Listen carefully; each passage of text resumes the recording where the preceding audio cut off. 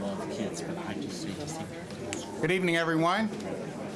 I would like to call to order the meeting of the Board of Education of Baltimore County for Tuesday. Oh, it's July. Yeah, it's just, what is it, July 12th. We will rise and recite the Pledge of Allegiance to the flag to be led by Nathan Gover and James Jester Jr., Boy Scouts from Troop 475 in Parkville. We'll remain standing for a moment of silent meditation in memory of those who have served education in Baltimore County.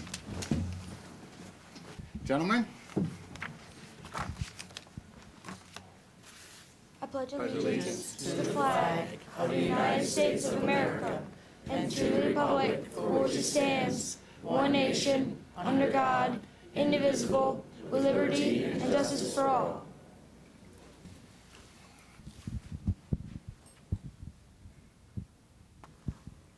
Thank you.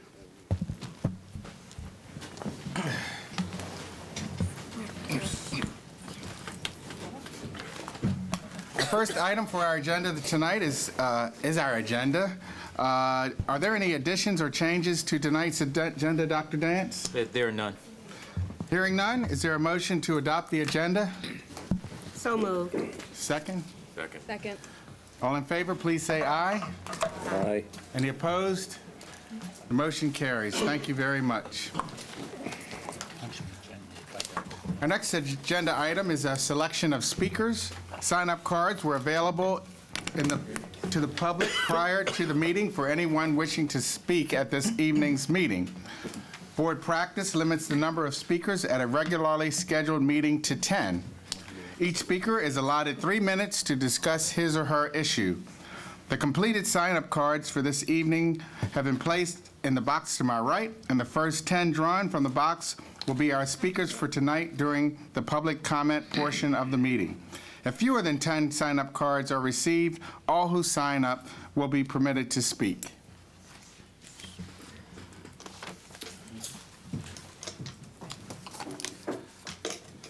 First speaker is Cynthia Boyd.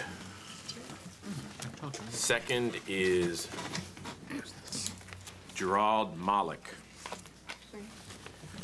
Number 3 is Bosch Farone.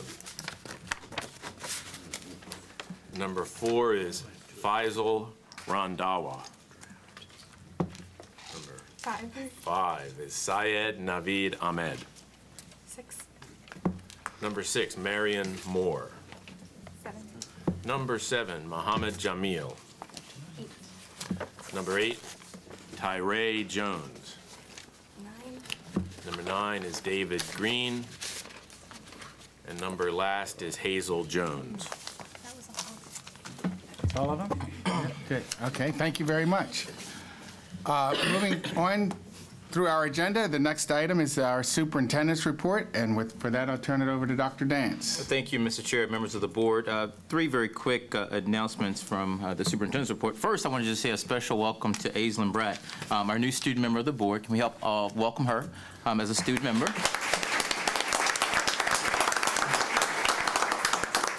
Aislinn is entering her senior year at Towson High School this year, and she was selected from her peers. This was the first year where the student member of the board was selected from his or her peers. So congratulations to you, Aislinn. I was excited to be at her swearing-in ceremony at the clerk's office last week.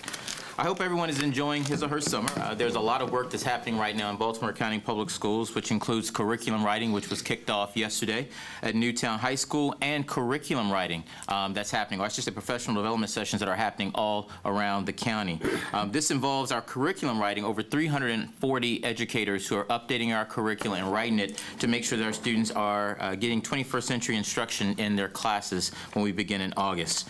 On the mornings of July 13th and July 19th, the workshops will be open to invited guests, including members of the board, the superintendent's cabinet, ATM, which is our academic team meeting, and community groups, citizens, and advisory council, so please join us there. Last but not least, tonight the board will be getting the independent Year 2 evaluation of STAT by Johns Hopkins University. We're excited to continue our partnership with Hopkins. My staff and I have reviewed the report. I know I have several questions for myself and for staff from the report, and we will be submitting a formal response to the curriculum committee at its August meeting. But the summer professional development opportunity opportunities that we have happening all throughout the county is really dealing with adjusting our curriculum and instruction to make sure that schools, whether they're lighthouse schools or non-lighthouse schools, are getting that 21st century opportunity for our students organized by the Department of Organizational Development. As we look at the calendar, recognizing that school will be opening in a matter of a few short weeks, we want everyone to continue having a great remainder of the summer. And to all of our administrative appointments who are here tonight along with your families, we're excited for you to welcome you to our team and to welcome you to new positions throughout the team. This is the month, of course, we have a lot of administrative appointments, and we're really excited about the new crop of leaders within our school system. So with that ends the superintendent's report. Thank you, Dr. Dance. Our next agenda item is the chair's report, and I just have some brief comments for the evening. I also would like to begin by welcoming our SMOB to the board. You know, it's very important that the voice and perspective of our students are heard to the board so that we are able to make informed decisions that help our most important partner in BCPS, and that is our students. And in recent years, we've been fortunate enough to have some very dynamic student representatives, and I'm very confident that Aislinn will continue their legacy in her time here with the board. So again, I'm very happy and excited to have her with us. Although many of us are enjoying summer activities, as Dr. Dance mentioned, there's a lot of work taking place during the system during the summer months. And I was pleased to bring greetings to the teachers and administrators that are working on curriculum development at Newtown High School this week. Our system truly benefits by having educators that know our students and their needs, develop curriculum for our classes. One of the concerns that reaches the board from our community is that outside entities will dictate how and what teachers teach in the classrooms. And I believe it is extremely important that those in our system that have control over how and what is taught in our classrooms. So it's very pleasing to see those 300 teachers do their work at Newtown this week. The Board of Education has its annual retreat scheduled for July 23rd. We have a very full agenda for the day and hope to use the time productively to refocus our efforts and move toward becoming a more effective and efficient board. Included in our discussions will be a review of the changes to the heat policy and the various options that are being suggested by our Policy Review Committee. In recent weeks, the community has also raised some concern about discipline issues in some of our school, and the board will be working with the superintendent and staff to gain a better understanding of this issue as we and also to move the system forward. Discipline is a topic that will be also touched on during the retreat. So with that, those are all my comments, and I thank you for your attention. Our next section of the meeting tonight is our public comment. This is one of the opportunities we provide to hear views and receive the advice of community members. The members of the board appreciate hearing from interested citizens and will take your comments into consideration, even though it is not our practice to take action at this time on issues which are raised. When appropriate, we will refer your concerns to the superintendent for follow-up by his staff. While we encourage public comment and input on policy, programs, and practices within the purview of this board and the school system, this is not the proper avenue to address specific student or employee matters or to comment on matters that do not relate to public education in Baltimore County. We encourage everyone to utilize existing avenues of redress for complaints. I would like to remind the public the inappropriate personal remarks or other behavior that disrupts or interferes with the conduct of this meeting are out of order. I ask you to observe our timer, which will let you know when your time is up. Please conclude your remarks when you hear the bell or see that your time has expired. And we'll start off our public comment section of the meeting with our advisory and stakeholder group input. And the first to sign up, or first speaker for the evening, is from our Baltimore County Student Council, Jordan Wilson.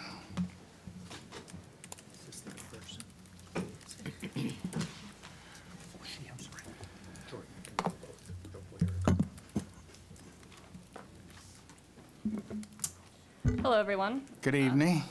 My name is Jordan Wilson, and I am the Baltimore County Student Council's president for the 2016-2017 school year. I've been a part of BCSE for the past 4 years, and this organization has really made me who I am today. I'm very excited to be able to give back to all the students in Baltimore County and serve as their president for next year. About a month ago, the other officers, our new SMOB Aislinn, and I actually chose our executive board for next year. And the group that we selected is very diverse in age, region, ethnicity, and background. And I really think that it's going to be one of our strongest executive boards ever. So I'm very excited about that. I look forward to continuing our incredible partnership with the Board of Ed and with Dr. Dance. As soon as our calendar is finalized, we will make it available to Ms. Decker. And you guys are always welcome to attend any of our events. We really appreciate when you do. Your support is fundamental to our organization, and we can't wait to grow BCPS together. So, thank you. Thank you, Ms. Wilson. And Ms. Wilson, you attend Hereford, is that correct? Hereford High School? Okay. All right, we look forward to seeing you more often. Thank you. Thank you very much. Our next speaker is from TABCO, John Redmond Palmer.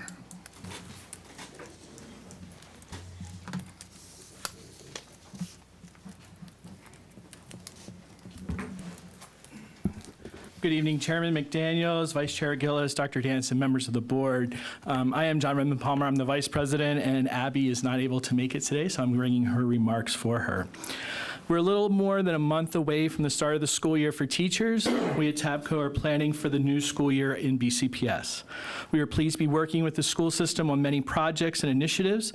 Most of these items are not new initiatives, but are continuations of work we have done together to strengthen our schools and provide the best education possible for our students. We are really pleased to be working on the new initiatives surrounding community schools.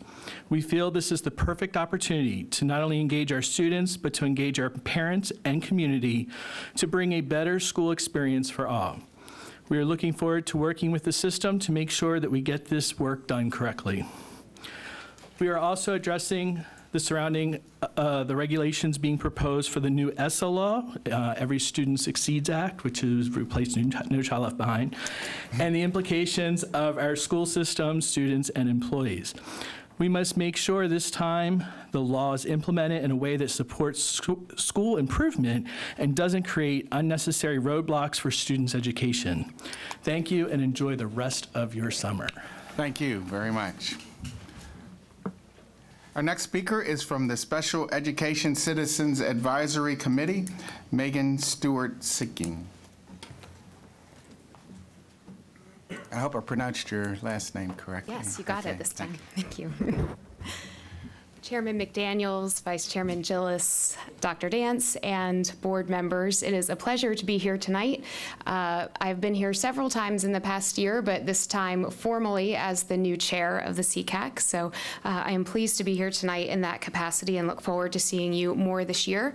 I also wanted to let you know that I do have a co-chair, Hope Meisinger, who you've also met, and 2 vice chairs, as well as 2 former chairs who will continue on our executive board. So we are full of well-qualified and dedicated people. So you will see several different people here before you over this next school year, all identifying themselves as members of the CCAC executive board, and we all look forward to working together collaboratively.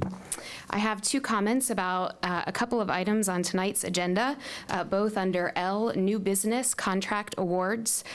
Briefly, item 5, Special Education IEP Software Management System, which will be used by all special education teachers to manage and monitor documentation. The amount of paperwork per student is remarkable, and I can leave it at that. I'm not sure how they manage all of it. I can barely manage my folders for my 2 children. So we support anything that helps teachers and administrators manage documents more easily.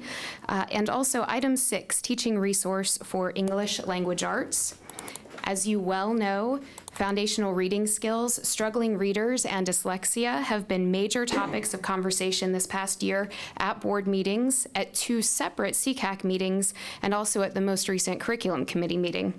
In addition to supporting the expansion of the iReady system through this contract modification, I also want to commend the Office of Special Education for starting the collaboration with English Language Arts to address the needs of struggling readers. We are excited about collaboration between special educators and reading specialists, and that collaborative plan includes teacher training to build expertise. All teachers need this knowledge base to understand what research now tells us about the process of reading and must be able to teach to a variety of struggling readers. In my view, there's simply no reason for any student to struggle or experience continued frustration when there's an evidence-based, readily available solution. The iReady system specifically identifies student needs with an adaptive diagnostic and will help teachers make appropriate instructional decisions based on actual data. While we always wish that more can happen faster, we commend the Offices of Special Education and English Language Arts for this collaboration. This will continue to be a topic of conversation for us throughout the next year, and we support the contract expansion on the agenda tonight, while being hopeful and excited about the continued good work by the Office of Special Education to address foundational reading skills. Thank you very much. Our next speaker is from the PTA Council of Baltimore County, Leslie Weber.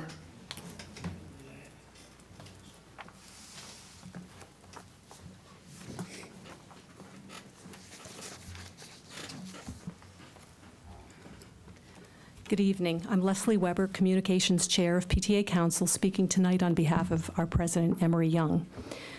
PTA Council has spoken at previous meetings in support of the Safety and Technology Committee due to concerns for students' cyber safety, privacy, and health. Having read Johns Hopkins' most recent stat report, we're concerned about a number of safety issues. The report noted that a large number of students, especially in grade 6, frequently use their devices to play video games, listen to music, watch YouTube videos, surf the web, text, and take pictures of themselves or other students. It was reported that tech-savvy students were able to break through firewalls to access off-limits websites. All of this violates policy and Rule 6202, Technology Acceptable Use Policy for Students, mandating that BCPS technology and networks be used for educational purposes only. Under the rule, students are held responsible for appropriate online behavior. Because the improper use of the devices is so widespread, how can the policy and rule be enforced? We urge the school system to take steps to eliminate or minimize these inappropriate, even dangerous practices in BCPS classrooms. Another facet of policy in Rule 6202 covers student photos taken during school activities, which BCPS may use to enhance its publications and communications. This includes sharing children's images via Twitter. Here's the problem. If parents don't want their children's images to be tweeted, they have to opt out of having their children's pictures included in the school yearbook. We feel this is an unfair choice, since the first is a privacy and safety issue, and the second excludes children from an important school publication with personal significance.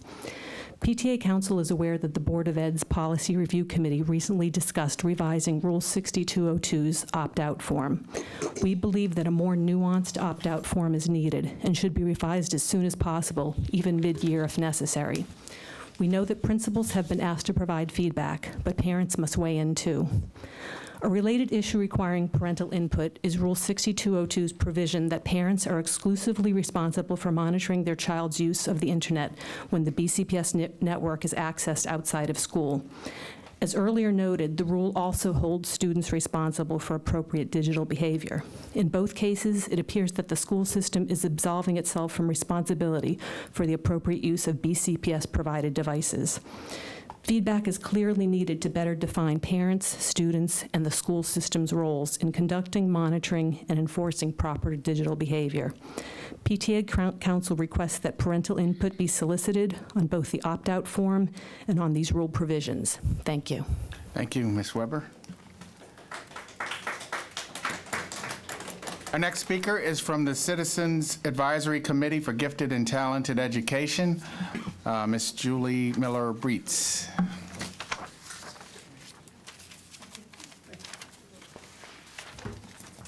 Good evening, President McDaniels, board members, Dr. Dance, and the BCPS community. Later tonight, you'll be hearing about the proposed changes to the Board of Education Policy 6401 that governs instruction of gifted and talented students in the county. The GTCAC has worked with BCPS staff over the last 2 years on this policy, but we believe that many of our key concerns need to be more fully addressed. It is our opinion that Policy 6401 in its current draft state is not in compliance with state law. Policy 6401 must follow the legal requirements set out in the Annotated Code of Maryland, Education Article Section 5401, and Sections 8201 through 8204, and the Code of Maryland Regulations, or COMAR 13A.04.07. The analysis document claims that these legal requirements are met. However, if you read the related sections of the Annotated Code and COMAR and compare the language in the governing documents to that proposed for Policy 6401, you might describe them as two ships passing in the night, as did a lawyer friend of mine who read through everything. Policy 6401 does not comport with state statutes and regulation. Gifted and talented is a defined term in Education Article Section 8201. Education Article 5401D5 states that county boards must provide comprehensive master plans regarding the performance of gifted and talented students as defined in 8201. COMAR mandates that local school systems shall establish a process for identifying gifted and talented students as they are defined in 8201 and provide programs and services to gifted and talented students. The word shall means must. It is mandatory. However, the proposed revised Policy 6401, it does not use the term gifted and talented at all. It does not use the word identification at all. It makes a vague reference to providing the board with data regarding the advanced academic program. BCPS argues that the term advanced academics is the current term of art for BCPS's gifted and talented program. We would argue that Maryland has, by statute and regulation, already determined that the term of art in Maryland is gifted and talented. The word gifted has been around for a long time, and it means something. It describes a student with a specific set of academic, social, and emotional traits. The Maryland legislature has chosen to use it. Any change in terminology is up to the legislature and not the local school board. BCPS needs to align their policies to the statutes and regulation. Otherwise, the very population that Maryland law speaks to simply does not exist in Baltimore County. How can BCPS do anything set out in statute and regulation for the gifted and talented population when that term does not exist in the very policy that serves this group of students? How is BCPS following the regulation to identify gifted and talented students when neither the term gifted or talented nor the word identify is used in this policy? How can BCPS deliver the comprehensive plan required of them by 5401 when they don't use GT terminology? What group are they going to report on? Policy 6401 needs to align with the language. GTCAC looks forward to working with the board and BCPS staff to make the edits that we are convinced are necessary. Thank you for your time. Thank you, Ms. Breitz.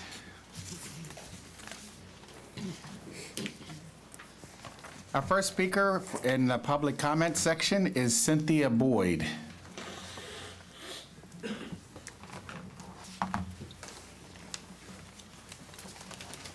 Good evening, and thank you for the opportunity to speak tonight. Good evening. The PTA has national standards for family school partnerships, and a key tenet of this is a stakeholder survey that includes a place for open-ended comment.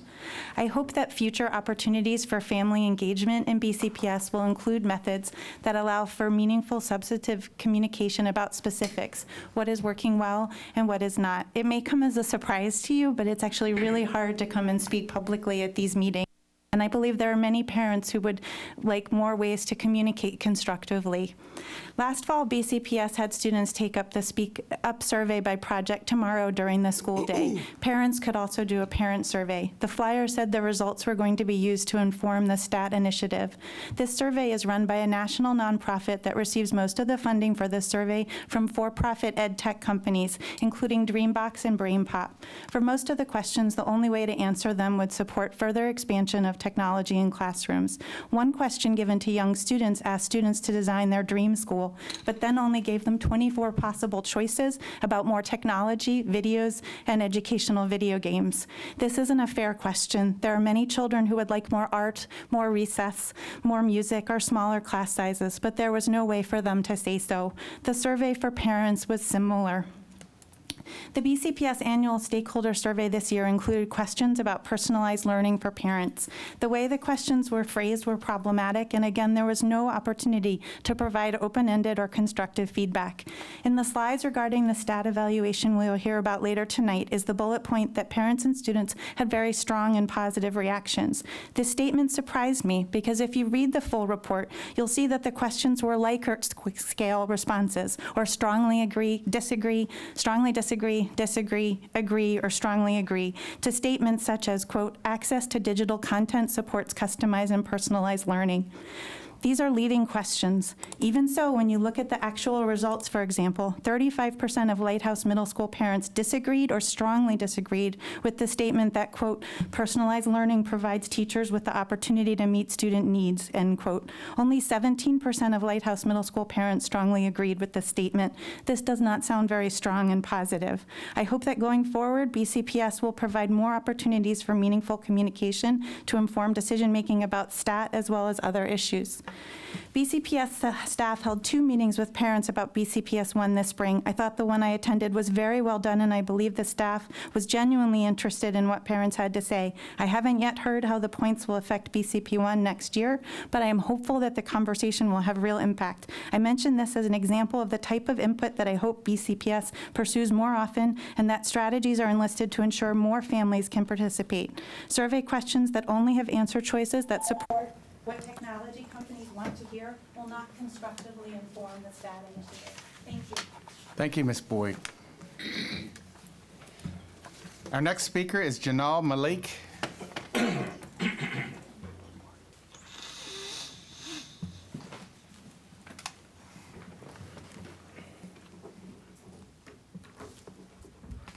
Good afternoon, Chairman McDaniel, Vice Chairman Gillis, Dr. Dance, and members of the board. My name is Junaid Malik, and I became a graduate of Western Tech and BCPS this past June. During my time as a BCPS student, I was blessed with many amazing opportunities and experiences. From the dedicated teachers to an environment that encourages excellence, BCPS has helped me grow as both a student and an individual. For that, I want to thank this board and all the staff that have made this possible. However, as with any organization, there are always issues. Among them was the decision I spoke about in May, the decision to not allow teachers from Western Tech and Woodlawn from attending graduation. That decision was one that ran counter to values of equity and inclusion. Today, I am here to speak about another issue that raises many of the same concerns, the issue of acknowledging the Muslim holidays of Eid al-Fitr and Eid al-Adha. I am here as the former president of the Muslim Student Association at Western Tech, and as the brother of 2 current students. For Muslims, the celebrations of Eid, the Muslim holiday, is supposed to be a day of family, a day of happiness, and a day, yes, of gift-giving. However, the failure to recognize these holidays has instead replaced happiness with sadness, joy with tension, and peace with conflict, as Muslim students struggle to balance their identity as Muslims and with their role as students. This conflict that Muslim students feel on the religious holiday is one that, thankfully, Christian and Jewish students do not have to feel. For that reason, on Rosh Hashanah and Christmas, days of celebration are true days of celebration. For over a decade, the Muslim community, Muslim students, teachers, and parents have asked this board to recognize Eid as a Muslim holiday and make it a true day of celebration. In the same way that the Jewish and Christian holidays have been recognized, BCPS should recognize the Muslim holidays. It will go to the same goal of allowing each student to feel valued and accepted within BCPS. I want to be clear, I would not be here if I did not believe that this board would act in the interests and the values that guide BCPS policy, inclusion, diversity, equity, the values that this board should be running its policies on. However, every year that goes by without positive action on this issue is a year where Muslim students begin to question whether BCPS truly values and wants to appreciate every student, regardless of their background. I hope and I pray that a day will come when I will not have to explain to my younger brother why it is that BCPS can espouse equality and not recognize the Muslim holidays. Thank you. Thank you. Our next speaker is Bosh Farone.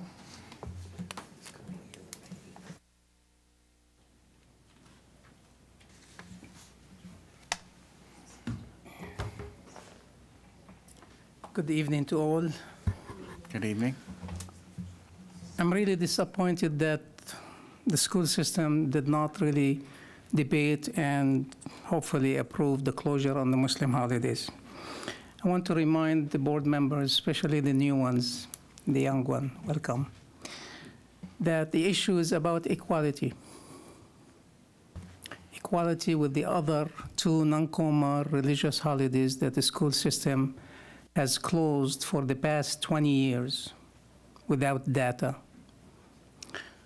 And in those 12 years that I have been keen and active almost in every board of education, I myself and many in the community, like the young man before me, addressed every question the board had about closing on the Muslim holidays. There is no comment by any board member or others that we have not really addressed. And we came in large numbers.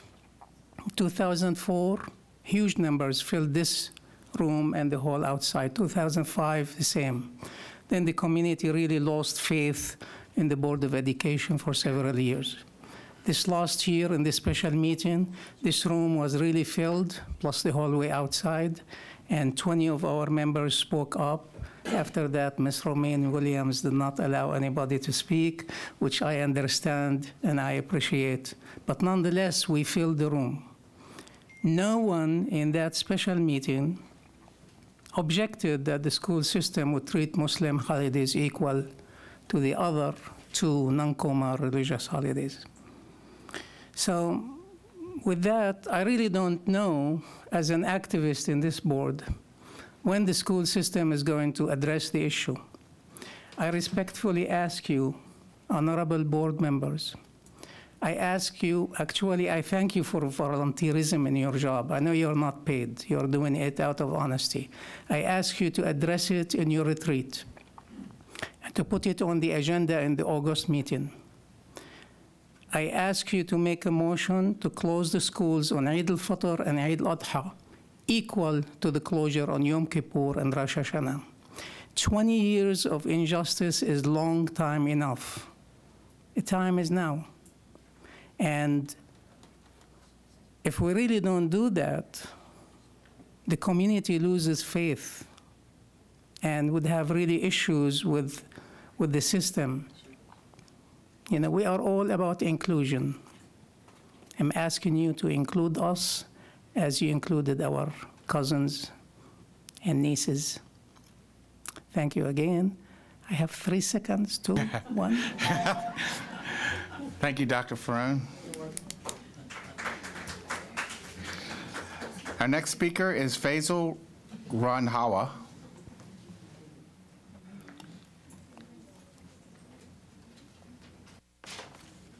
Would you pronounce your last name for me, please? Yeah, I just spelled it right, sir. It's Randhawa. Thank you. And anyway, good evening, everybody. Good evening. My name is, so you mentioned Faisal Randhawa. I'm a healthcare provider by profession, and I'll be very brief, and would like to say that I'm one of the 4 brothers and sisters and siblings, being the eldest one, and 2 of my siblings who were product of here Baltimore County went to Baltimore public schools. That is Franklin High and Franklin Middle in Ricestown, Maryland. And I've been watching as a silent spectator from far away this issue which Dr. Farone and my other colleagues raised regarding Muslim religious holidays. And I personally feel my brothers and sisters and many of my cousins, for them going to school, especially on the Muslim religious holiday, is kind of unfair and does not make any sense. Now, many of my members in the community, peers, and especially elderly, have also expressed their struggle with this issue. It's a matter of justice and equality, especially considering the growing Muslim population in North America. I would say it's the proof in the pudding. And now it's my nephew and nieces and the new generation. I personally feel their future is at stake. It's a message of equality, and personally feel if the members of Board of Education consider this issue and come to a resolute conclusion about this issue would be really great. And once again, I would like to thank everybody, Mr. President, the members of the board and Dr. Dance for considering this issue in all fairness and coming to a conclusion about this. Thank you very much. Thank you.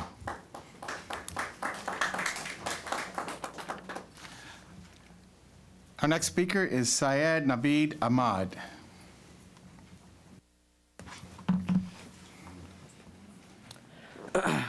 Good evening, good evening, everyone. Good evening. All right. First of all, I'd like to commend and thank the board for the wonderful work they have done over the years, over the months. I'm not sure if any of you recognize me, but I've attended these meetings for about like the past year or two so, mainly due to some of our leadership we have here in the crowd with us and a lot of the familiar faces. First of all, I'm just pretty much piggybacking from a lot of the topics that have been already addressed by the public comment. And first, I really want to give a huge shout out to the first speaker.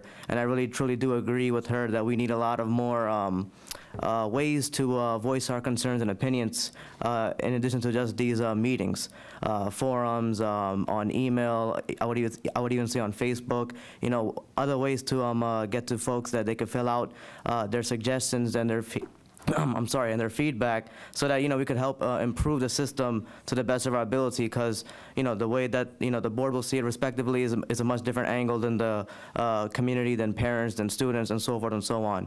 And like some of the speakers have already talked about before me, another huge issue is about the closure for the religious holidays, and not just for the Muslim faith, but even for the Hindu faith and several other major religions, because like some of the speakers have said before me, and I'm sure you may have heard in the past few meetings as well over the months and years, it is truly unfair that, you know, when it comes time for the respective holidays, instead of celebrating those holidays, instead of receiving and giving gifts, kids have to take a double check and think about the assignment that's due tomorrow or some test coming up or what have you. And speaking from experience, I also attended Western Tech, as the second speaker talked about, and I remember one time specifically in 9th grade, I had an exam or something on my holiday day, and I had to skip my festivities just for the sake of that test.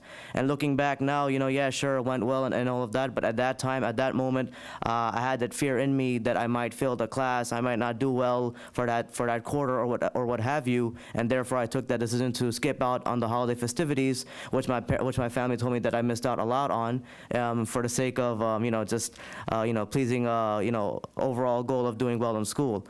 So again, like, it's just really, especially for like the upcoming generation, especially the time they're living in right now, with so much bigotry going on, so much hatred going on. I think it's about time that every single one of us, you know, you all people behind me, everybody in this room, kind of come together, you know, realize, you know, come together with the similarities, you know, take away the differences and like stand together, because that's all we need right now. We need everybody hands together on the same page, helping each other out, having each other's backs, and doing whatever we can to face off and fend off all the negativity and all the, you know, unnecessary drama that's going on in the country right now. So I think this is one way that we can do it, to help each other out, to help out everyone, to make it a better world and better society and better community. Thank you. Our next speaker is Marion Moore.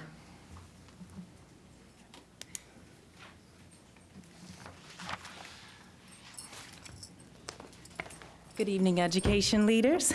Good evening. First, I would like to give a shout out to my mom. Today is her birthday. She turned 79.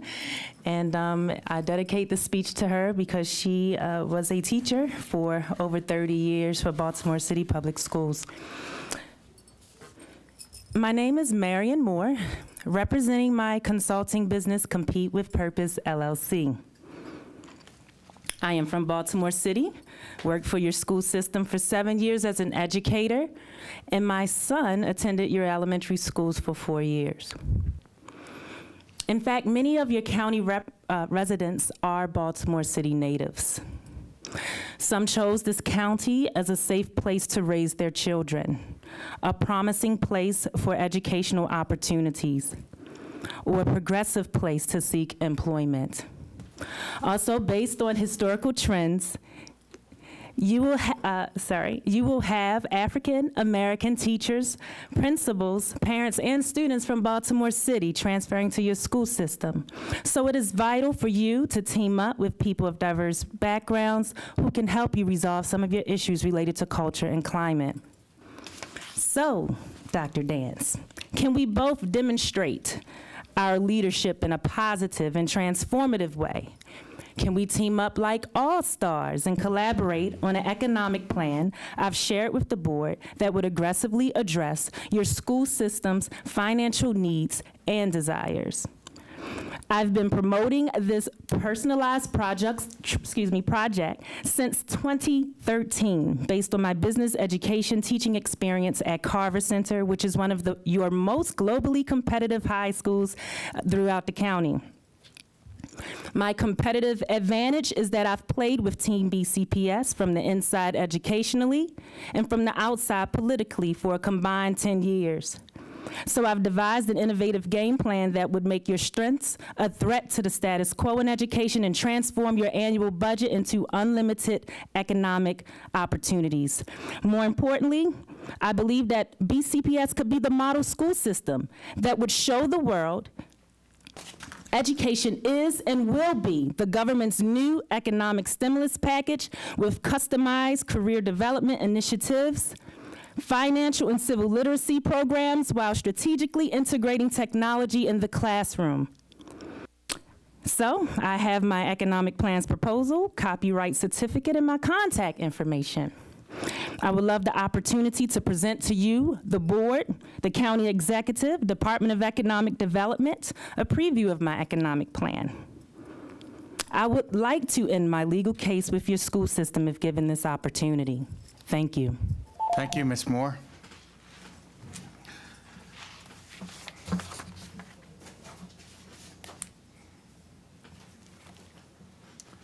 Our next speaker is Muhammad Jamil.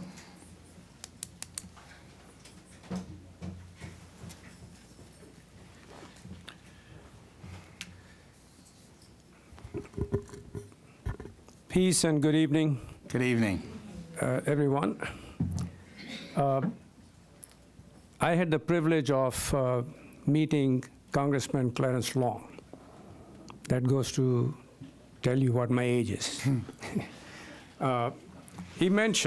He said that it takes a strong leader to set aside the biases when making policies. Failure to do so will create an inherent inequality or discrimination within that policy.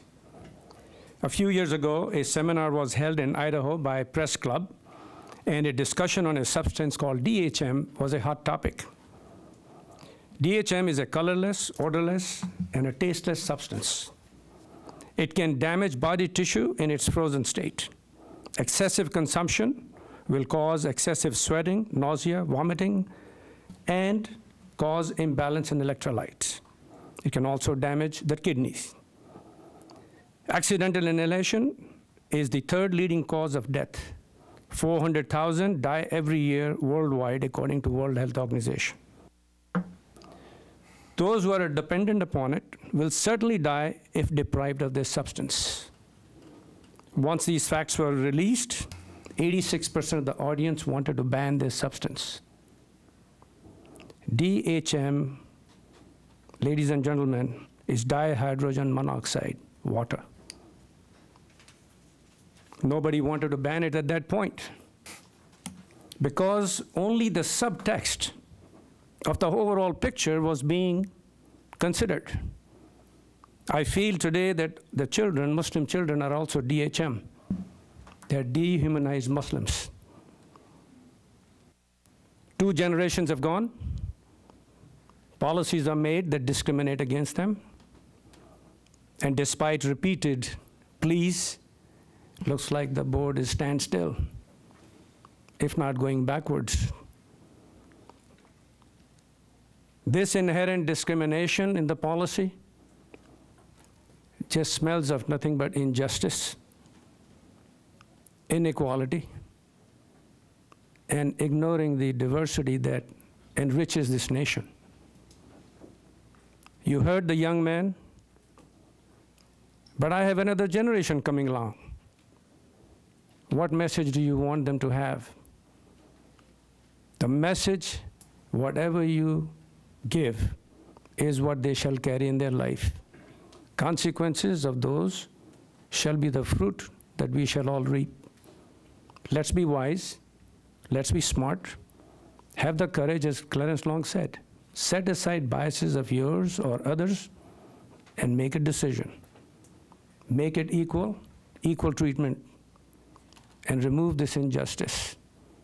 And I think that let's not degrade your leadership or your wisdom.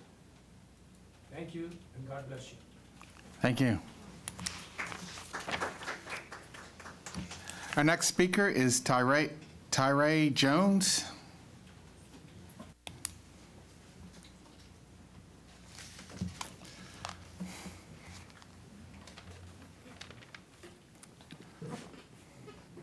Hey, Dr. Dance. Hello. This is junior Hesley graduations. First of all, I want to talk about that I've been bullied in school, and it's been messing with me. The kids been messing with me for a long time, and they should treat me right. Like, they should treat me wrong. And I'd like to give a shout out to Morgan Marshall McKinney. She's from Obley, and in August she's going to University of Maryland.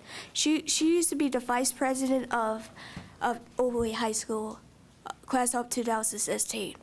She always look out for me, and no matter what, she told me to stand up for yourself. Don't listen to them, adore them, and she always, look out for me, and them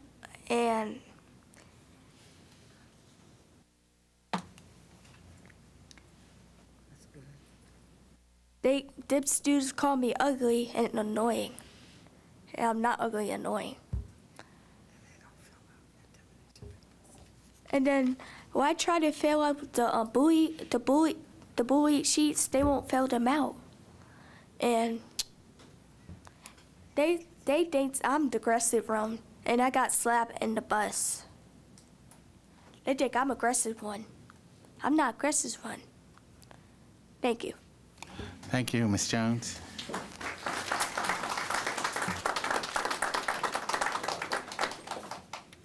Our next speaker is David Green.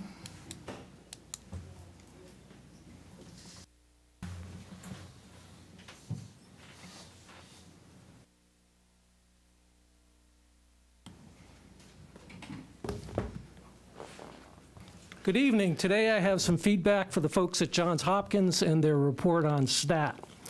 I'll start with a story from a favorite professor of mine who was one of the smartest, most concise people who wrote really great stuff. And he worked as an analyst in D.C., and he told us a story about working for an admiral, and he wrote a very, very clear report, and the admiral came back to him and he said, "Could you just gray it up a little bit? Because if it was too clear, it wouldn't have gone well for the admiral." I get the feeling that the Hopkins people have grayed up this report a little bit. It's too long, 100 pages or so. There's too much padding and paraphrasing.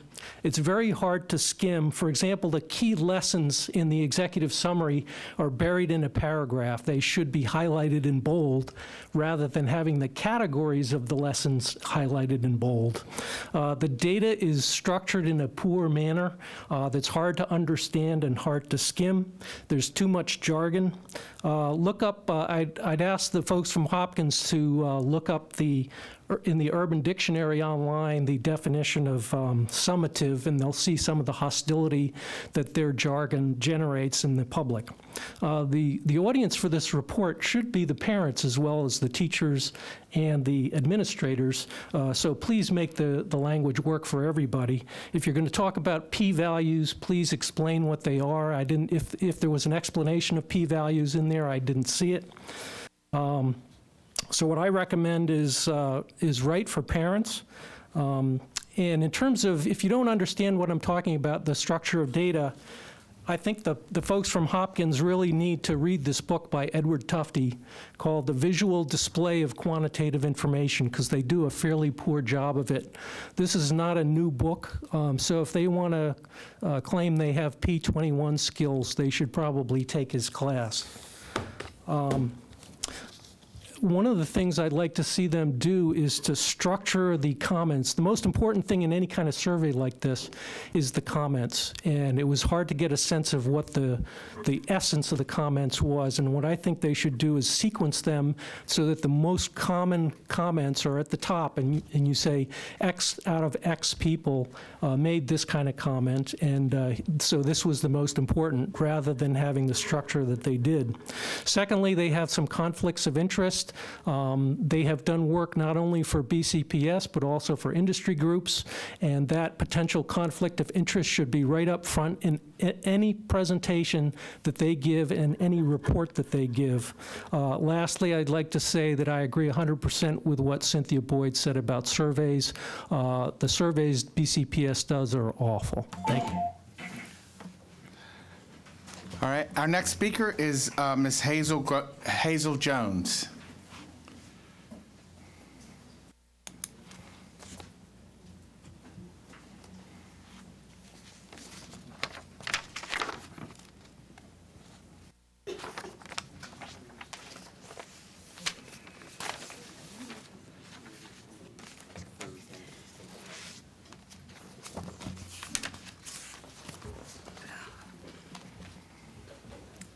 Good evening.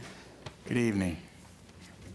My name is Hazel Jones, and I'm here today because Baltimore County Public Schools has created an intractable experience for me.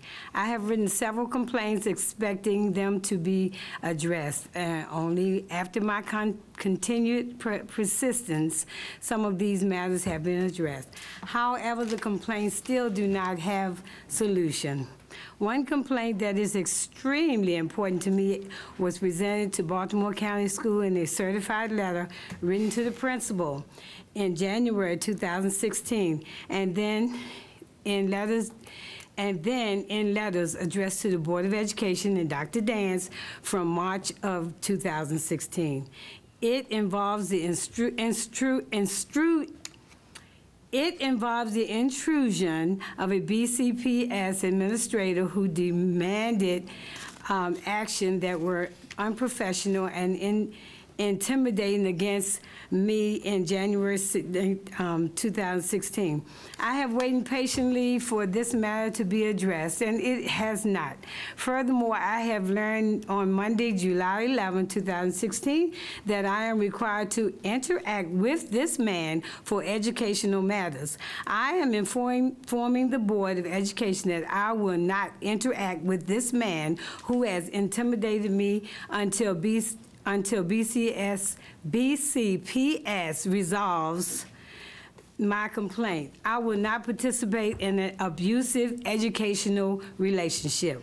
Unfortunately, Rule 5580 does not apply to me, but I believe Rule 4100.6 and 4100.15 applies to me.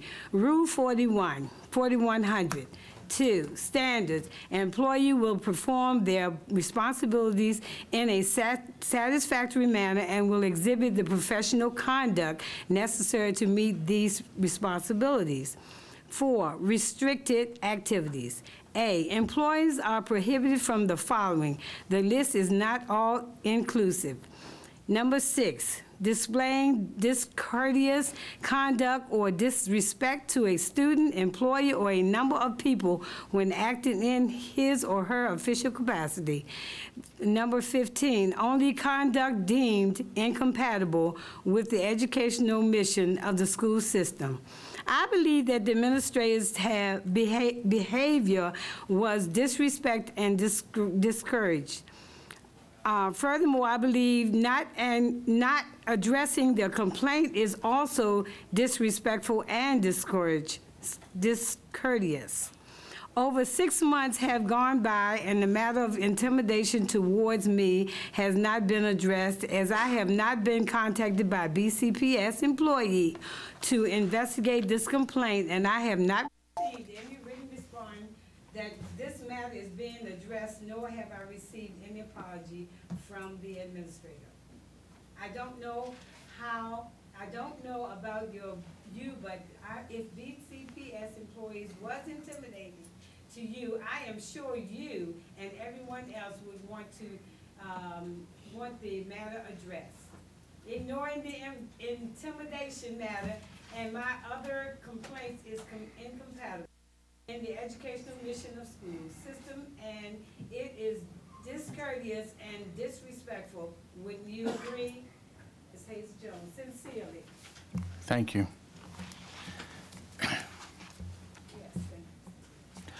That ends our public comment section of the meeting. Our next item is unfinished business. We have the third reading of policies, and I'll turn that over to Ms. Williams. Thank you, Mr. McDaniels, Mr. Chair, members of the board. Before I do so, I just want to take this opportunity to thank little Miss Jones for the courage to come and share with us your personal story. You're a beautiful young lady. I am asking that appropriate steps be taken to review the information that you shared with us tonight. With regard to first readers, there are two policies, 1270 and 4005, that have been presented on the agenda as Exhibit H, and the committee considered comments received during public comment at the board's June 14th, 2015 meeting, and no additional comments were received on these policies. All right, thank you. Do I have a motion to adopt the recommendation of the board's policy review committee? So moved.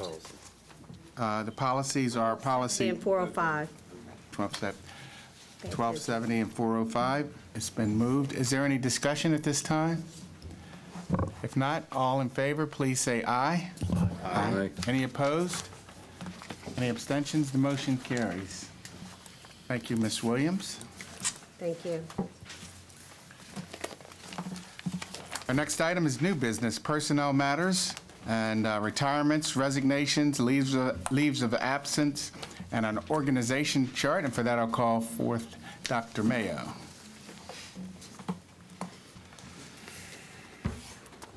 Good evening, Chair McDaniels. Good evening. Vice Chair Gillis, Dr. Dance, members of the board. I'd like board consent for the following personnel matters: retirements, resignations, leaves of absence, and organization chart. Thank you, Dr. Mayo. Do I have a motion to approve exhibits I-1 through I-5? Mr. Chair, could we break that out? Could we break the organization chart out?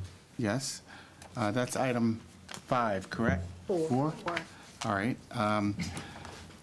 All right, we'll take out item 4. Then I'd ask for a motion to approve exhibits I-1 through I-3. So moved. Second. It's been moved and second. Any discussion? All in favor, please say aye. Aye. Aye. Any opposed? Motion carries. Thank you very much. Now for item 4, was there some discussion? Or? I'll move for it to be accepted. Is there a motion to approve item I-4? Is there a second? Second. It's been moved and second. Now for the discussion, Ms. Miller. Yeah, I just wanted to reiterate what I've said in the past about the organization chart being top-heavy and adding layers between the superintendent and the central office staff and the school-based staff. All right. Any other discussion? If not, then I will call for a vote on item I-4. All those in favor, please say aye. Aye. Any opposed? One opposed. Any abstentions? Motion carries. Thank you. Thank you, Dr. Mayo.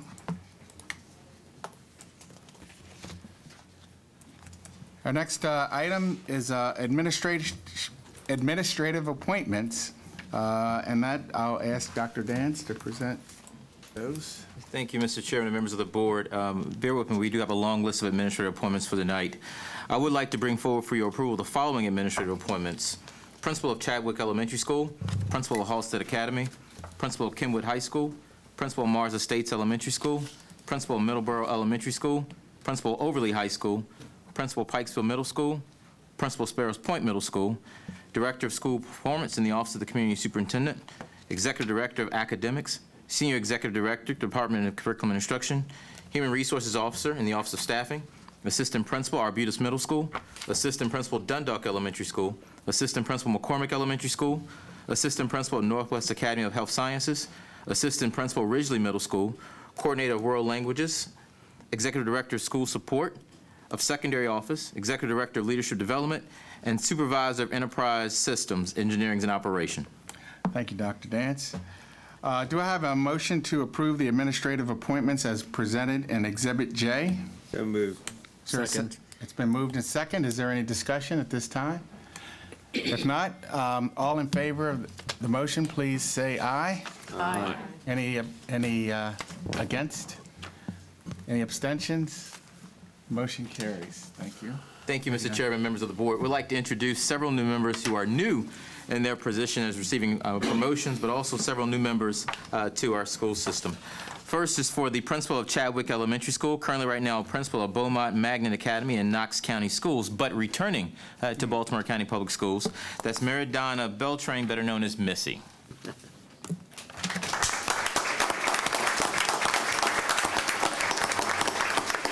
And Missy, do you have any family or friends here with you tonight? Yes, I brought my son Shay. Oh, congratulations. Welcome back to Baltimore County. Next is for the Executive Director of Academics, currently right now the Coordinator of Professional Growth and Partnerships in the Department of Organizational Effectiveness. That's Dr. Mary Boswell McComas.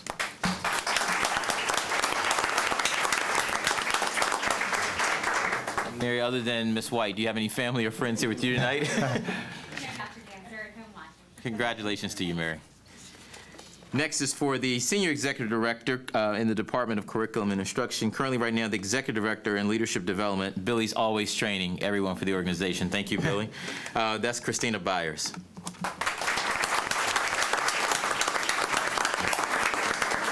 Congratulations, Christina, your promotion. Any family or friends here tonight? Watching online. Next is for the Human Resources Officer in the Office of Staffing, currently right now an Employment Specialist with Arlington Public Schools. That's Corey Dotson.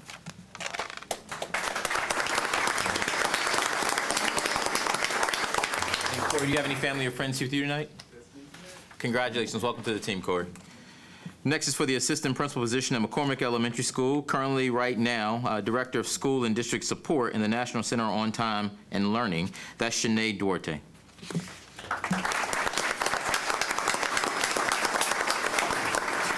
Sinead, do you have any family or friends here with you tonight? Yeah. Congratulations. Welcome to the team. Welcome team. Next is for the Director of School Performance in the Office of the Community Superintendent, currently right now Principal of High Point High School and Prince George's County Public Schools. That's Sandra Jimenez.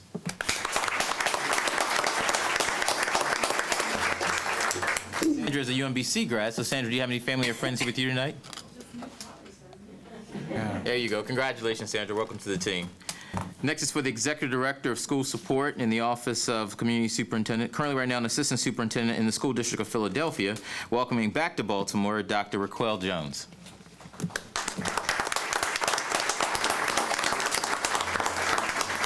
Raquel, do you have any family or friends here with you tonight? They can stand up and be recognized as well. Congratulations. Next is for the Assistant Principal position in Northwest Academy of Health Sciences, currently right now a science teacher at Crossroads. That's Katrina Curtin-Sherrod.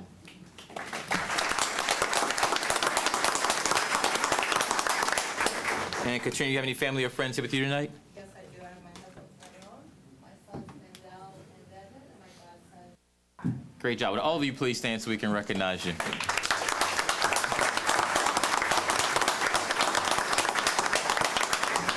Congratulations again. Next is for the principal position at Pikesville Middle School, currently right now an assistant principal at Dundalk High School, and that's Kalisha Miller.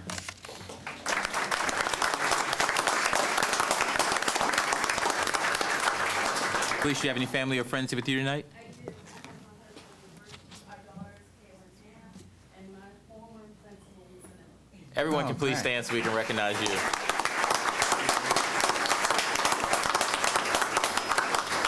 Congratulations again, Kalisha. Next is for the principal position at Halstead Academy, currently right now an assistant principal at Deer Park Elementary School. That's Jennifer Knoll.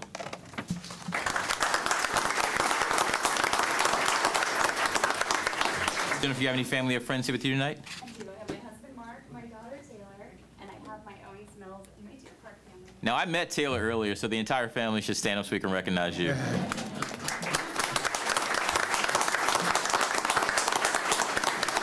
Congratulations again, Jennifer.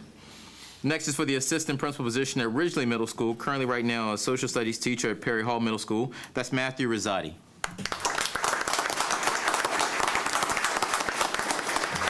Matthew, you have any family or friends here with you tonight? Yes, I have my wife Samantha and my new Ridgely family came out.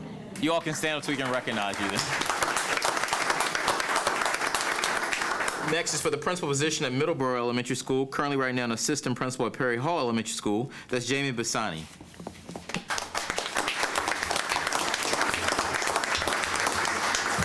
And Jamie, you have any family or friends here with you tonight? I have my husband, Derek, and my former principal, Donna Bergen.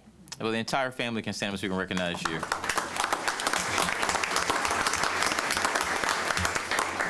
And congratulations to you too, Jamie. Next is for the coordinator of world languages, right now a supervisor of world languages, that's Kimberly Shinozaki.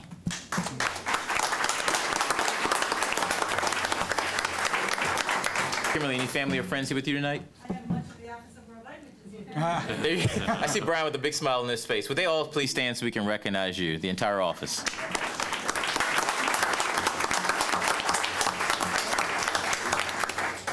Next is for the Supervisor of Enterprise Resource Planning in the Engineering Operations Department, currently right now Systems Administration for the Division of Business Services. That's Darlene Schaefer.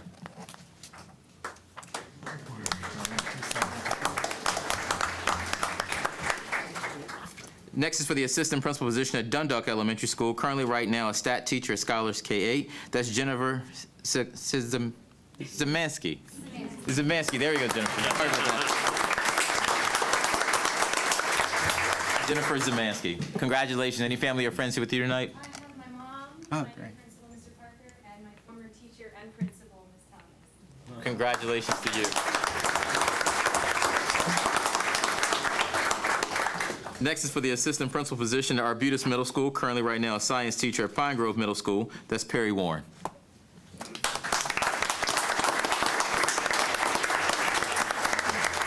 And Perry, do you have any family or friends here with you tonight? Yes, my wife Emily. Congratulations to you too. Next is for the principal position at Sparrows Point Middle School, currently right now principal of Vernon Johns Junior High School in Petersburg City Public Schools in Virginia. That's Ms. Shannon Washington.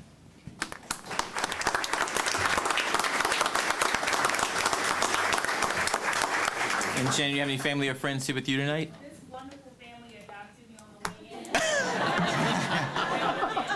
way in. Congratulations. Welcome aboard, Shannon. Next is for the principal position at Overly High School, currently right now an assistant principal at Randallstown High School. That's Ms. Monica Sample.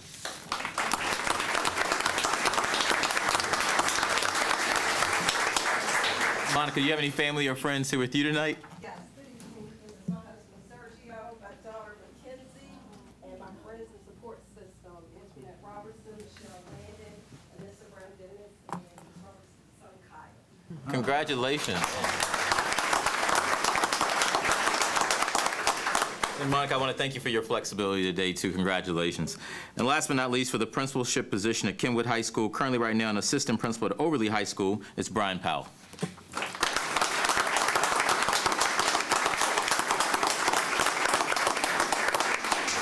Brian, do you have any family or friends here with you tonight? I'm currently here with my wife Katie, along with our two young daughters as well. Congratulations, Brian. Thank you again for your flexibility today. Mr. Chair, that concludes the administrative appointments. Congratulations to all of our new administrators to Baltimore County, but also congratulations to folks who were newly promoted into your position. Welcome to Team BCPS. Thank you, Dr. Dance, and congratulations to all. Our next agenda item is new business, and this is, we'll take, okay, we'll give a moment for those who are leaving.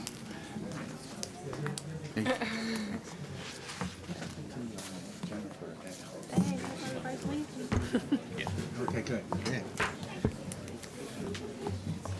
See what I'm saying?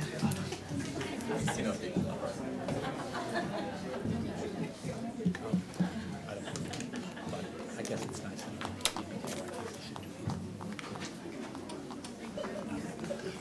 Got an idea. we were accepting. Mom wanted to say something to Tyree, but I think she's leaving. The young lady, the little girl. Tyree. Jones. Yeah. Is she leaving?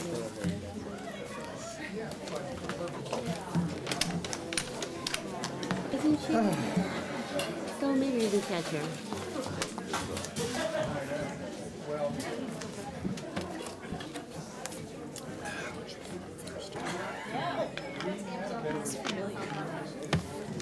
We gotta make some changes. It's all about fluids. Get on board. Yeah, right now. All right. All right, thank you, Mr. Nussbaum. You can go ahead if you would. Good evening. Earlier this evening, the Board of Education considered 3 appeals regarding confidential employee and student matters in its quasi-judicial capacity. One was an oral argument where the board heard from parties and their attorneys. Two of these were considered on the record as there was no request for oral arguments made. At this time, it would be appropriate to confirm the actions taken in that closed session in those matters, which were hearing examiner number 16-12 with regard to the oral argument, and hearing examiner numbers 16-54 and 16-55 regarding the summary affirmances. Thank you, Mr. Nussbaum. Do I have a motion to approve the action taken in closed session? So moved. Is there a second? Second. Okay, it's moved into second. Any discussion at this time? If not, all in favor, please say aye. Aye. Any opposed? Any abstentions? The motion carries. Thank you, Ms. And the orders will be on the table. Thank you, Mr. Nussbaum. Our next item is new business, contract awards. I'll call forth Mr. Saris and then also turn it over to Mr. Gillis. Thank you, Mr. McDaniels. Earlier today, the Building and Contracts Committee met and considered items L1 through L16. Mr. Saris and Mr. Dixit answered questions from committee members, and we now offer for board approval based upon the committee's unanimous vote items L1 through L16. All right, before I ask for a motion, does anyone want to separate any of the items? Mr. Birch. Thank you, Mr. Chairman. I would like item number 4, MWE 82915, contract modifications, secondary language arts anthologies. You want that separated, correct? Please, just have a question. Okay, and Ms. Miller? And separate number 2, but I've got questions on some other ones as well. Okay, all right, but we can vote on them as a group. Okay, so L2 and L4 will be separated. So I'll ask for a motion to approve item L1, L3, and L5 through 16. So moved. Is there a second? Second. Oh, I don't need a second. All right. Any discussion on those items? If not, all in favor, please say aye. Aye. Discussion. Yeah, you did tell me that, didn't you? Okay, before we vote. I have discussion on 6, 7, 11, and 12, just brief. Number 6, would this program be accessible through BCPS-1? Is that how it would be accessed? This is item 6. Item 6. Gonna have to ask the leader to confirm. Okay. Okay, and I'm wondering, because we had that discussion prior about the new vendor agreements, will this vendor then be required to agree to the terms of the new vendor agreement regarding student information, data, sharing of data? Yes, it's part of the contract. That's part of our contract language with all the vendors that we're entering. Okay, so is this the first one that will then be entering into that agreement? I don't believe it's the first one. We've had several others so far. No, it's not the first one. Okay, thank you. And on number 7, can you explain why this was sole sourced? It is not sole sourced in terms of the legal definition. This is purchased under the state provision that allows a curriculum to be selected without a competitive bid based on the alignment with our curriculum and our instructional needs. Okay, thank you. What else did I say? 11 and 12. Number 11, could you break down the funding source? It says it's coming from the operating budget and from grants. Can you tell me how much from each? And are those federal grants? The grants are mentioned because some Title I schools will purchase supplies from this vendor. Generally, as I mentioned, these are purchases made directly by principals for school budgets.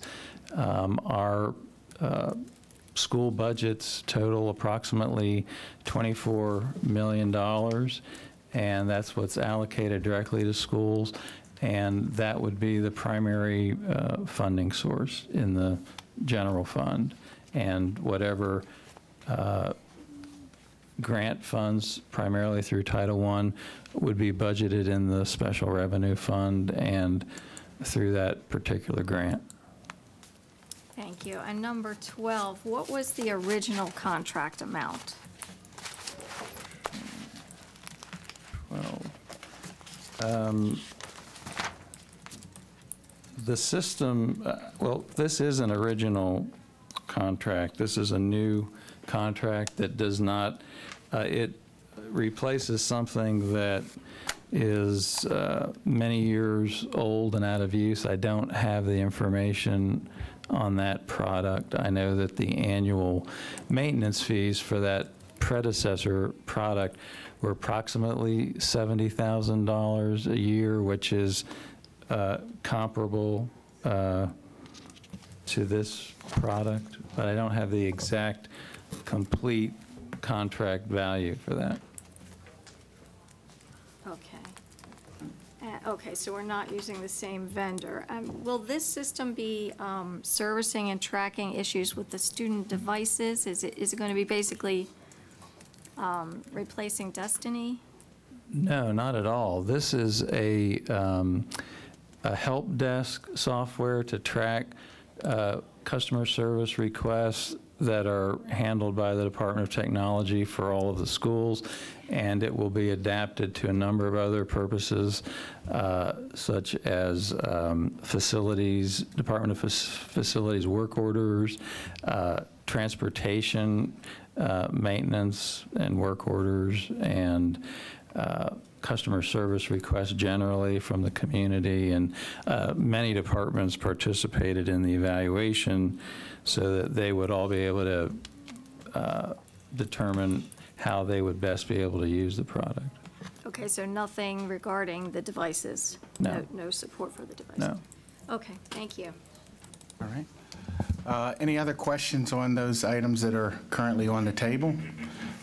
If not, I would ask all those in favor of item L1, L3, and L5 through 16, please say aye.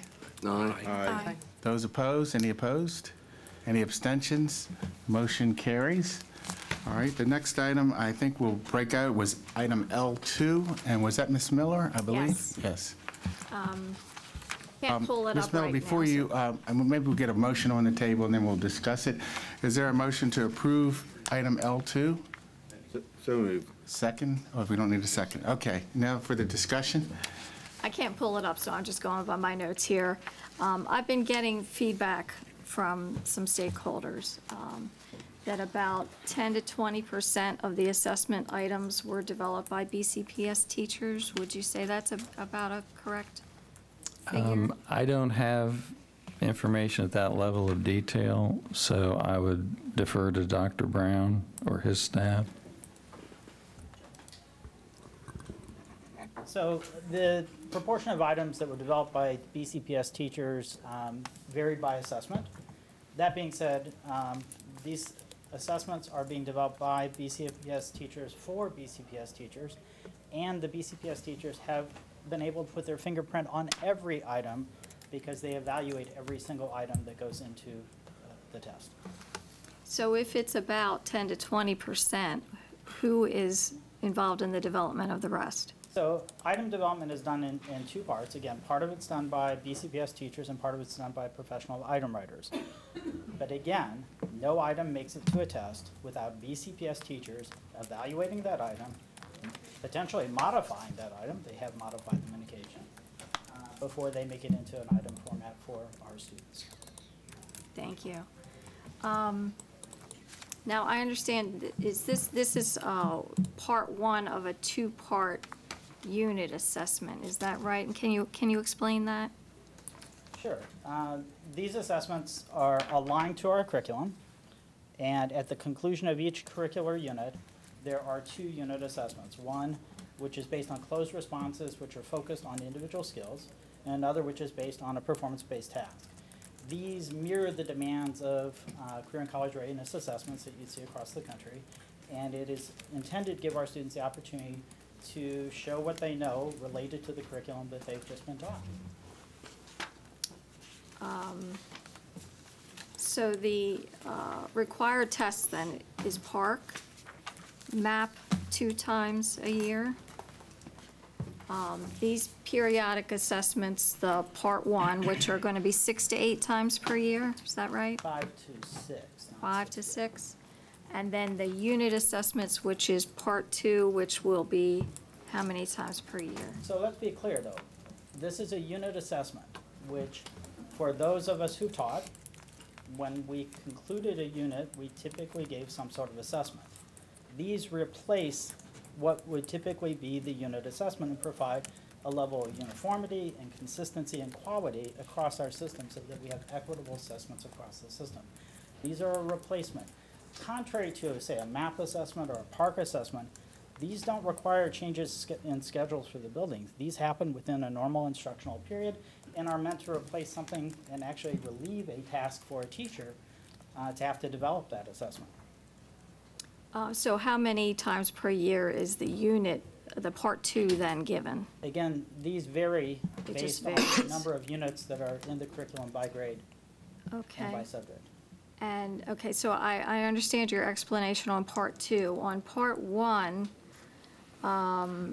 there's already end-of-unit assessments right now in ELA and math. So what is this adding then? And is this needed? Is this, I'm just questioning the amount of testing here.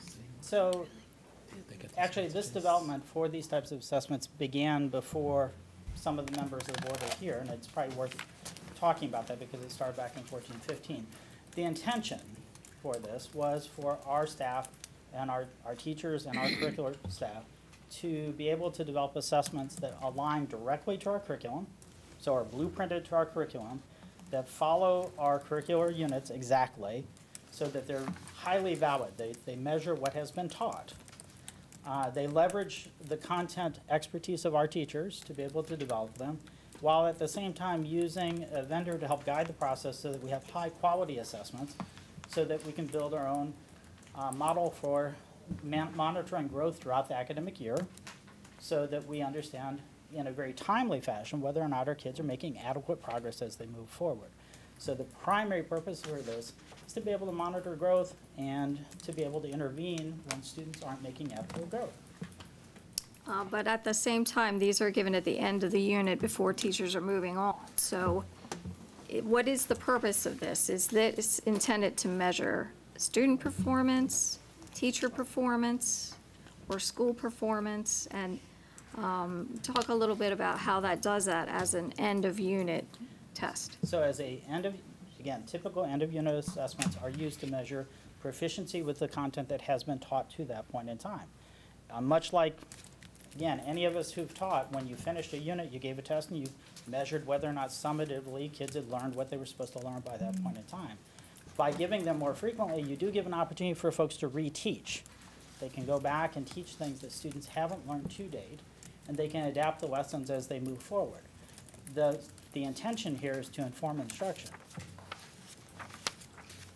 So this is assessing student performance. Student learning and student growth.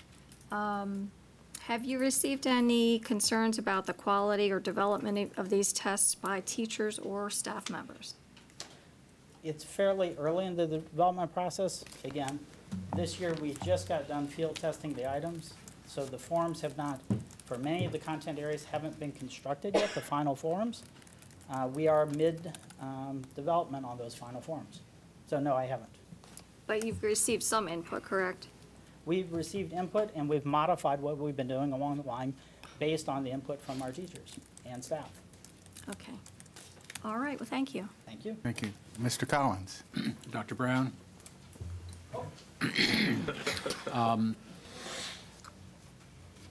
You're correct, of course, in what you said about teachers giving a test at the end of a unit. We always made them up back in the day. I mean, we created our own tests. Frequently, the textbook company put out tests that you could use some of the questions or all of the questions if you chose or whatever. Teachers aren't making up their own tests anymore? Teachers have the ability to make up their own tests, certainly. This does not preclude that. This would allow a teacher, instead of being required to develop an assessment, they can use an assessment that's being used across the system and would be comparable across schools.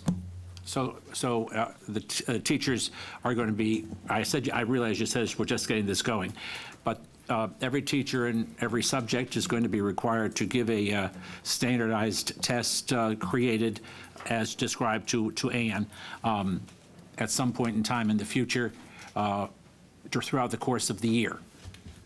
These assessments, again, would fall at the end of a unit. I understand completely. I wouldn't call it necessarily a standardized assessment in the sense of, we're not reporting them out like a PARC assessment or the MSA or. Where are they being reported? Anywhere? These would be used to inform instruction. They'd be reported back to the teachers and the students' families to be able to, again, to inform instruction as we move forward. The results of those tests would be given by the teacher to their students, teachers always gave tests back, obviously. And the students would be told to take them home? The students would have, I would assume, have the opportunity to take those home, those results, yes. Right. Are the results of those tests going to be another burden on teachers to report somewhere to the principal or to some central office where then it's all going to be aggregated and we see how we're doing? Is this another task of busy work for teachers? This is not at all intended to be a task of busy work for teachers. Are we intending to collect it, and are you intending to have it come to your office in some fashion? So, let's be clear. I absolutely intend to have some of this data come to my office because I want to be able to monitor growth across the system and to ensure that kids are making adequate growth over time. It will be integrated with other data that we use to make decisions about students, and we feed back to buildings to help them understand when kids are getting off track. We do that already, but this will allow us to do it more frequently. So we've used MAP as a, well, think about it. Mr. Collins. I think the answer is yes. Yeah, absolutely. Yeah, okay, well, that was good. Yes, that would be good. Coming back to me, yes. Yeah, that would be good. Yes, will do. So it is a lot more. I'm not saying it's a bad idea, but it in fact will create a lot more busy work for teachers. Busy work in the sense of having to put it someplace else, report it someplace else. The work for the teacher is when they hear it for themselves and they give it to the students. They don't really care about giving it to your office or the principal or the department head or anybody else. Let me clarify that, though. The teachers won't have to put in another system. This test is being delivered through BCPS-1. So it will be scored by BCPS-1. The teacher doesn't have to score it, and the teacher doesn't have to do anything for the data to come to me. Oh, good. Good. This has really been done quite intentionally to minimize and really take work away from teachers. Yeah. So that they well, have I was happy with it until you went on a little further with your explanation, because it is fair. We hear from the Teachers Association often, through the president, or usually through Abby. So tonight it was through John, but and they're increasingly concerned about the burden of all of this data that is being required, and I just am kind of trying to look out for my old professionals to make sure we're not overdoing it. But if we have good ways of accomplishing the task, that's great, because obviously we want to have the kids college and career ready when they graduate. I get it. And we don't want to, and to be honest, Abby's been involved in this process throughout and has been aware of what we're doing. We have no intention of adding an additional burden in terms of data entry. Good, good. Thank you. Ms. Bratt, I think you had a question. Yes, I would just like to clarify, did you say that this would increase the rate of testing or the frequency? It would increase the frequency. So in our grades 3 through 8, students tend to have assessments 3 times a year. So we have one at the start of the year, one midpoint of the year with map assessment. That's a very long window of instructional time not to have feedback. And it allows a lot of instruction to go by without having feedback to inform the types of changes that we want to have happen. Is there any demonstration or data that indicates that the current rate of assessment is not adequate to make changes to teaching curriculum for the next year or to inform us adequately? I have heard, so when we started down this road, and this would have been about 2 years ago, we actually had quite a lot of feedback from both teachers and principals that they wanted more frequent assessment that was directly aligned to the curricular units, that the windows of time were actually too long. Okay, thank you. Ms. Johnson. Thank you. So a few questions. So this is not a standardized test, but it's a test that's been created that can be used throughout the county. And you said, do the teachers still have the option to create their own tests? Absolutely. So if we're trying to create equity, will that option ever be taken away? Because now some teachers are still allowed to create a 5-question test if they want to, and then the other teachers are creating or are having to use this 30-question test. So when I think about assessment, I think of a balanced assessment system. You want to have a variety of components in it. So you want some performance-based tasks which occur multiple times during a unit and then summative at the end. You want to have something that has closed response formats that allows them to gather highly reliable data that allows for monitoring of growth periodically.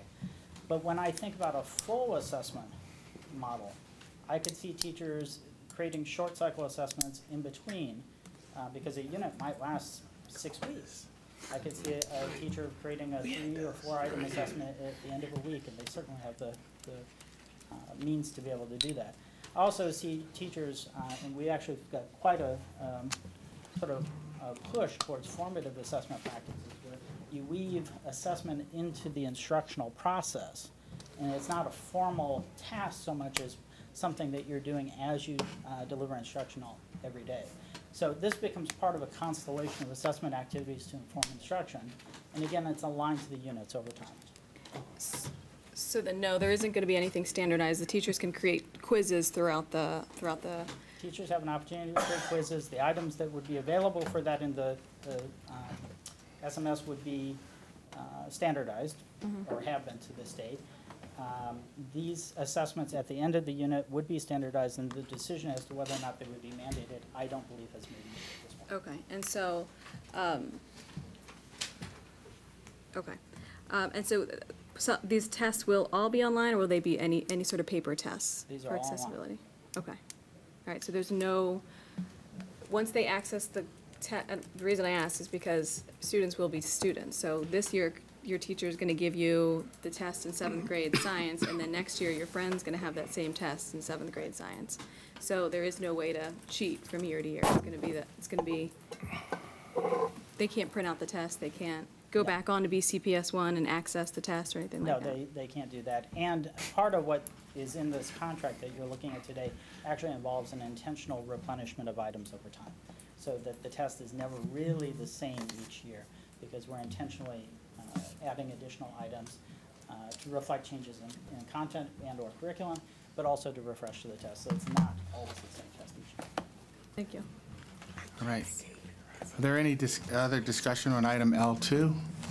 If not, all those in favor, please signify by saying aye. Aye. Any opposed? Opposed. 2 opposed. All right. Ms. Bratt? All right. So the motion carries. The next item is item L4. Could I have a motion to accept item L4? So moved. All right. Any discussion? Thank you, Mr. Chairman. As we've commented many times, because of all the different types of medium that are out there. Kids, our students pick and choose what they like, what they don't like, and what they'll use for certain specific tasks. And I note this particular contract contemplates, in the second bullet point, materials will include both hard copy class sets and individual digital access for teachers and students. George, you and I had an opportunity to talk prior to the public meeting. I happened to catch you as you were walking out, and I'd asked you, because a parent had asked me, how many copies are there, these hard copy, how many are there in an individual class, for example? I mean, I know you got the students, then you have like the extras for the ones that get, maybe lost, or the dog eats them up, or they get run over by a bus or something. How many are there? So the typical elementary classroom set consists of 30 books. At the secondary level, many class sets are 35, and when items are lost or damaged, they are replaced at the school level, so that there should always be at least the number that's in the class set. And classes are typically smaller than 35 and 30. I appreciate the answer. The sixth grade level language arts anthology materials, some of the materials or some of the subject areas covered can be can require a lot of attention. And while one would think reading from a screen might be pretty easy to do, comprehension tends to be somewhat less than oftentimes using a book, according to a fair number of studies. I appreciate you letting us know, and I'm sure the parents out there and has heard. But I would also like to compliment our colleagues on the curriculum committee, and in particular my friend, Chair Marisol Johnson, because as I read here, it says that this material was discussed at the Curriculum Committee on May 20th, 2015, as opposed to having been approved by the Curriculum Committee on May 20th, 2015. So I want to thank the chair for that most noteworthy and transparent change. Thank you. Any other discussion? Yes, Mr. Collins. George, I'm intrigued. You said at the school level they're going to replenish books that vanish. Correct. How are we going to go about doing that? The school uses their school budget, and they also, of course, have some leverage in eliciting replacement from the student if the student is responsible in some way for damaging. But the school budget is adequate to replace, not to fully stock a classroom set, replace individual items. And we don't have any idea on how fast the turnaround time is from if you're buying one book from the publisher. Many of these books are available through the eSchool Mall. So it's pretty fast? So it can be done very quickly, yes. Good, because, we also have been assured that students can take these books home overnight. Correct. And once that happens, kids may get sick, at like all of the ways a book can be late coming back, And are you sure our class size is of such control that 35 and 30 is going to be enough? I know that's not your department. I'm just teasing. Correct. I'm sort of tossing that out there for the rest of you. Paying attention, Dallas? Thank you. Any other questions on item L4? Doesn't appear you are. All right. Not paying attention. Take a note of that, everyone. If not, all those in favor of item L4, please say aye. Aye. Any opposed? Any abstentions? If not, the motion carries. L4 carries. I think that's it for the contract items. All right. And I think Mr. Saris is still up for our next item of business. It's new business, transfer and supplements. So, Mr. Saris, I'll turn it over to you.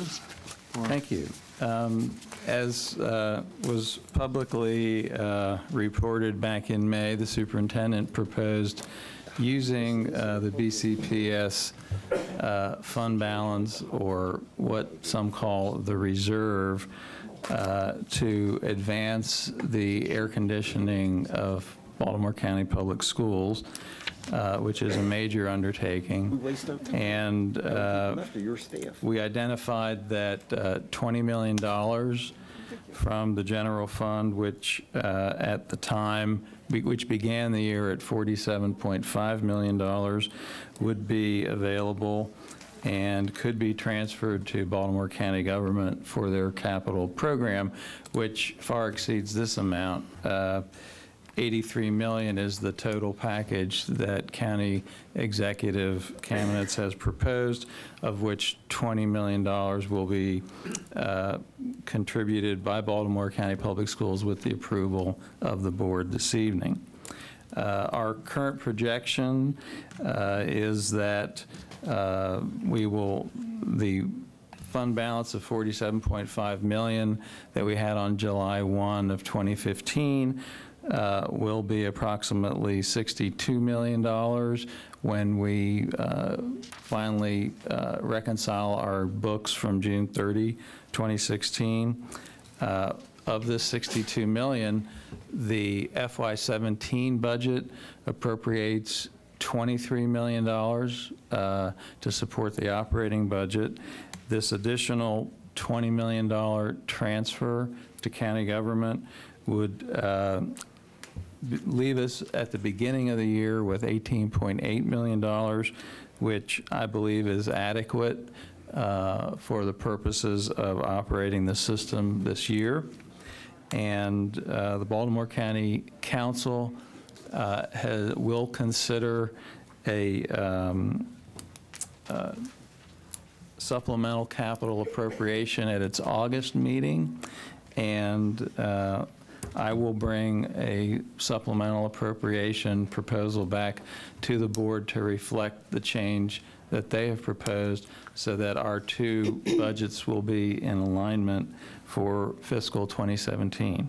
And I would recommend that we approve this transfer. Thank you, Mr. Saris. Do I have a motion to approve the transfer of fiscal year 2017 general fund balance? So moved. Do I have a second? It's been moved and second. Is there any discussion at this time? Ms. Miller? Are we being asked to approve just the 20 million transfer or also that 23 million appropriation that you mentioned?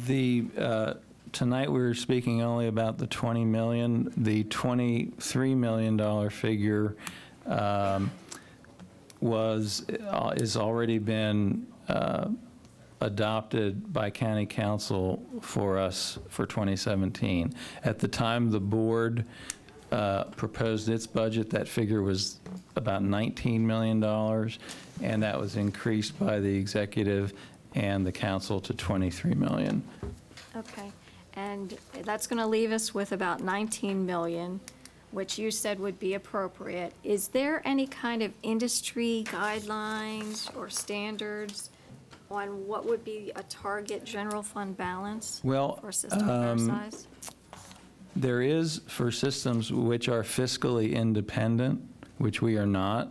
Of course, we have no revenue other than what is appropriated by the General Assembly and the County Council. For fiscally independent entities, 3 to 5% is a good target, and I think that you'll find that that's where we were previously. Okay, thank you. All right. Any other discussion or comments?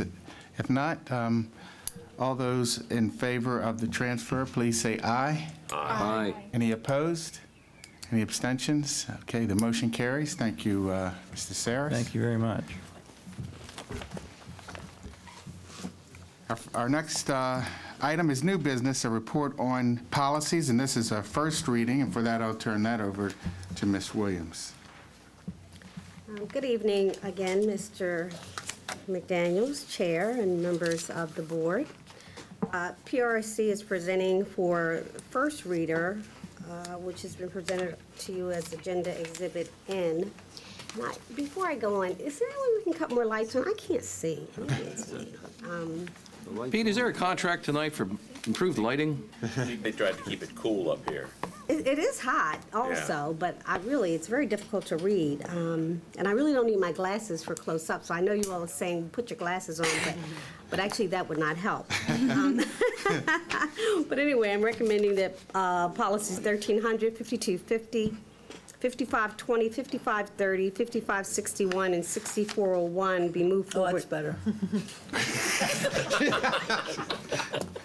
Just make them up, Romaine. Okay, thank you. Be moved forward for second read. Actually, that's much better. Thank you so much.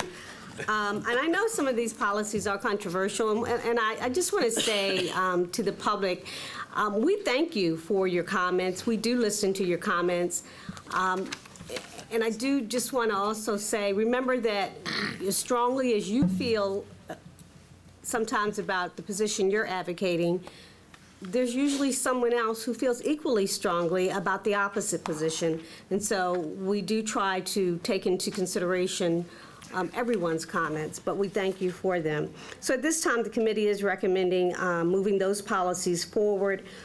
We are taking, PRC is making no recommendation with regard to policy 1280 for the simple reason there was not a majority vote by PRC to move it forward, but we are moving it forward. Okay. All right. So do I have a motion to adopt the recommendation of the board's PRC committee? To move these forward, so moved. Yes, move it forward.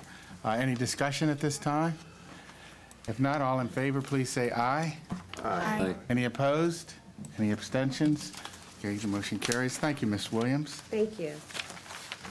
All right, our next item is new business, end-of-year stat evaluation.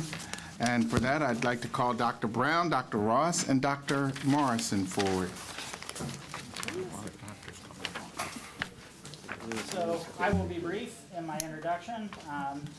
We have our colleagues from Johns Hopkins Center for Research and Reform in Education, Dr. Ross and Dr.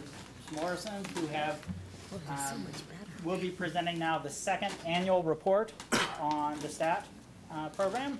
And with that, I am going to hand things over to Drs. Ross and Dr. Morrison. Okay, thank you very much, Dr. Brown, Mr. McDaniels, and Dr. Dance, and members of the board. It's nice to see you again. A number of you have heard this beginning presentation. Basically, what I do is a warm-up for Jennifer. But some of you have heard this like several times in terms of the logic model regarding the evaluation and the initiative to some degree. But others are new and haven't heard it, so we're going to go through it again. But we'll be brief. It's getting late. The evaluation model is based on discussion and analysis of what is reasonable to expect in an initiative such as STAT. So what would you expect to happen? Ultimately, the goal is to raise student achievement. But as prior initiatives have shown, and as instructional theory has shown, you don't roll in devices and then student achievement goes up the same year. Things have to happen. And what happens are basically outputs of inputs that are implemented. And so the logic model shows that the initial input, and that's true with virtually any educational intervention that involves instruction, is professional development.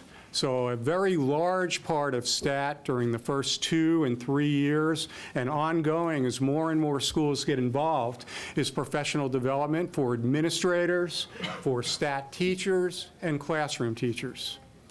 Professional development gives teachers the knowledge, the attitudes, the skills to be able to use the devices in a way that is designed to improve student achievement. Given those inputs, and all of this is ongoing, both with the original Lighthouse teachers and more schools that are coming aboard every year, what would be initial outputs that you would get? Again, not student achievement right away, because to get student achievement to go up, you have to have high quality instruction. And so initial outputs that we would expect to occur in year 1, a little bit in year 2, would be changes in the classroom environment, and Jennifer will be talking about some of those results. Do classrooms look different than they used to? Are there changes in the wind in terms of how classrooms look different? And by the way, judgment, evaluation means judgment, but the reports are written to help all of you decide whether things are going in the right direction that you feel will raise achievement. Okay, that one just went off, so it's really, let me just see if I can read it from here, because that's way too far away. Another initial output, would be changes in teacher practice. So you'd expect to see pedagogy changing. And this should happen fairly early, but it should be more visible and more frequent over time. And then we should see early changes, year 1 and year 2, in the use of digital content, so that students and teachers can obtain information on lessons, information on what other teachers are doing, access resources. Also, a relatively early output would be, but which again will take place more over time, would be in student engagement. How are students acting differently as a result of more personalized learning and using devices? What does behavior look like? And as we'll talk about, there are good things that you see, and there are also problems that occur. And part of the evaluation is to bring those problems to you so that they can be addressed as part of the implementation. What takes a little bit longer are the P21 skills. It's not easy to teach an inquiry lesson or a problem-based or project-based lesson. That requires a lot of practice, a lot of sharing, a lot of communication. So we'll be talking about what we've seen in the early run. And what does P21 ultimately, mean? with improved instruction, different type. What does P21 mean? P21 means 21st century skills. Okay. Problem solving, inquiry. They were skills. It's what we used to call higher order learning. Yeah, there were skills 55 years ago when I started teaching, but I'm glad they're 21st century also. Thank you. Those are even higher. Okay. And then ultimately, with changes in pedagogy, changes in engagement, one would look to changes in student achievement, where students would be achieving higher on the MAP test, on the PARCC test. But that remains to be determined as we look at that in subsequent years. So Jennifer will now present the results for this year. So our end-of-year report examined professional development that was received from the district as offered to classroom teachers over the summer, as well as the support received by classroom teachers from STAT teachers throughout the school year. We examined STAT teacher roles and best practices, and then we examined the impact of professional development on the measurable outcomes, which are displayed in the green and purple boxes. Last, we looked at the perceptions of the STAT initiative from various stakeholders, including principals, classroom teachers, STAT teachers, parents, and students. It is important to note that there's a difference in experience and implementation of the groups.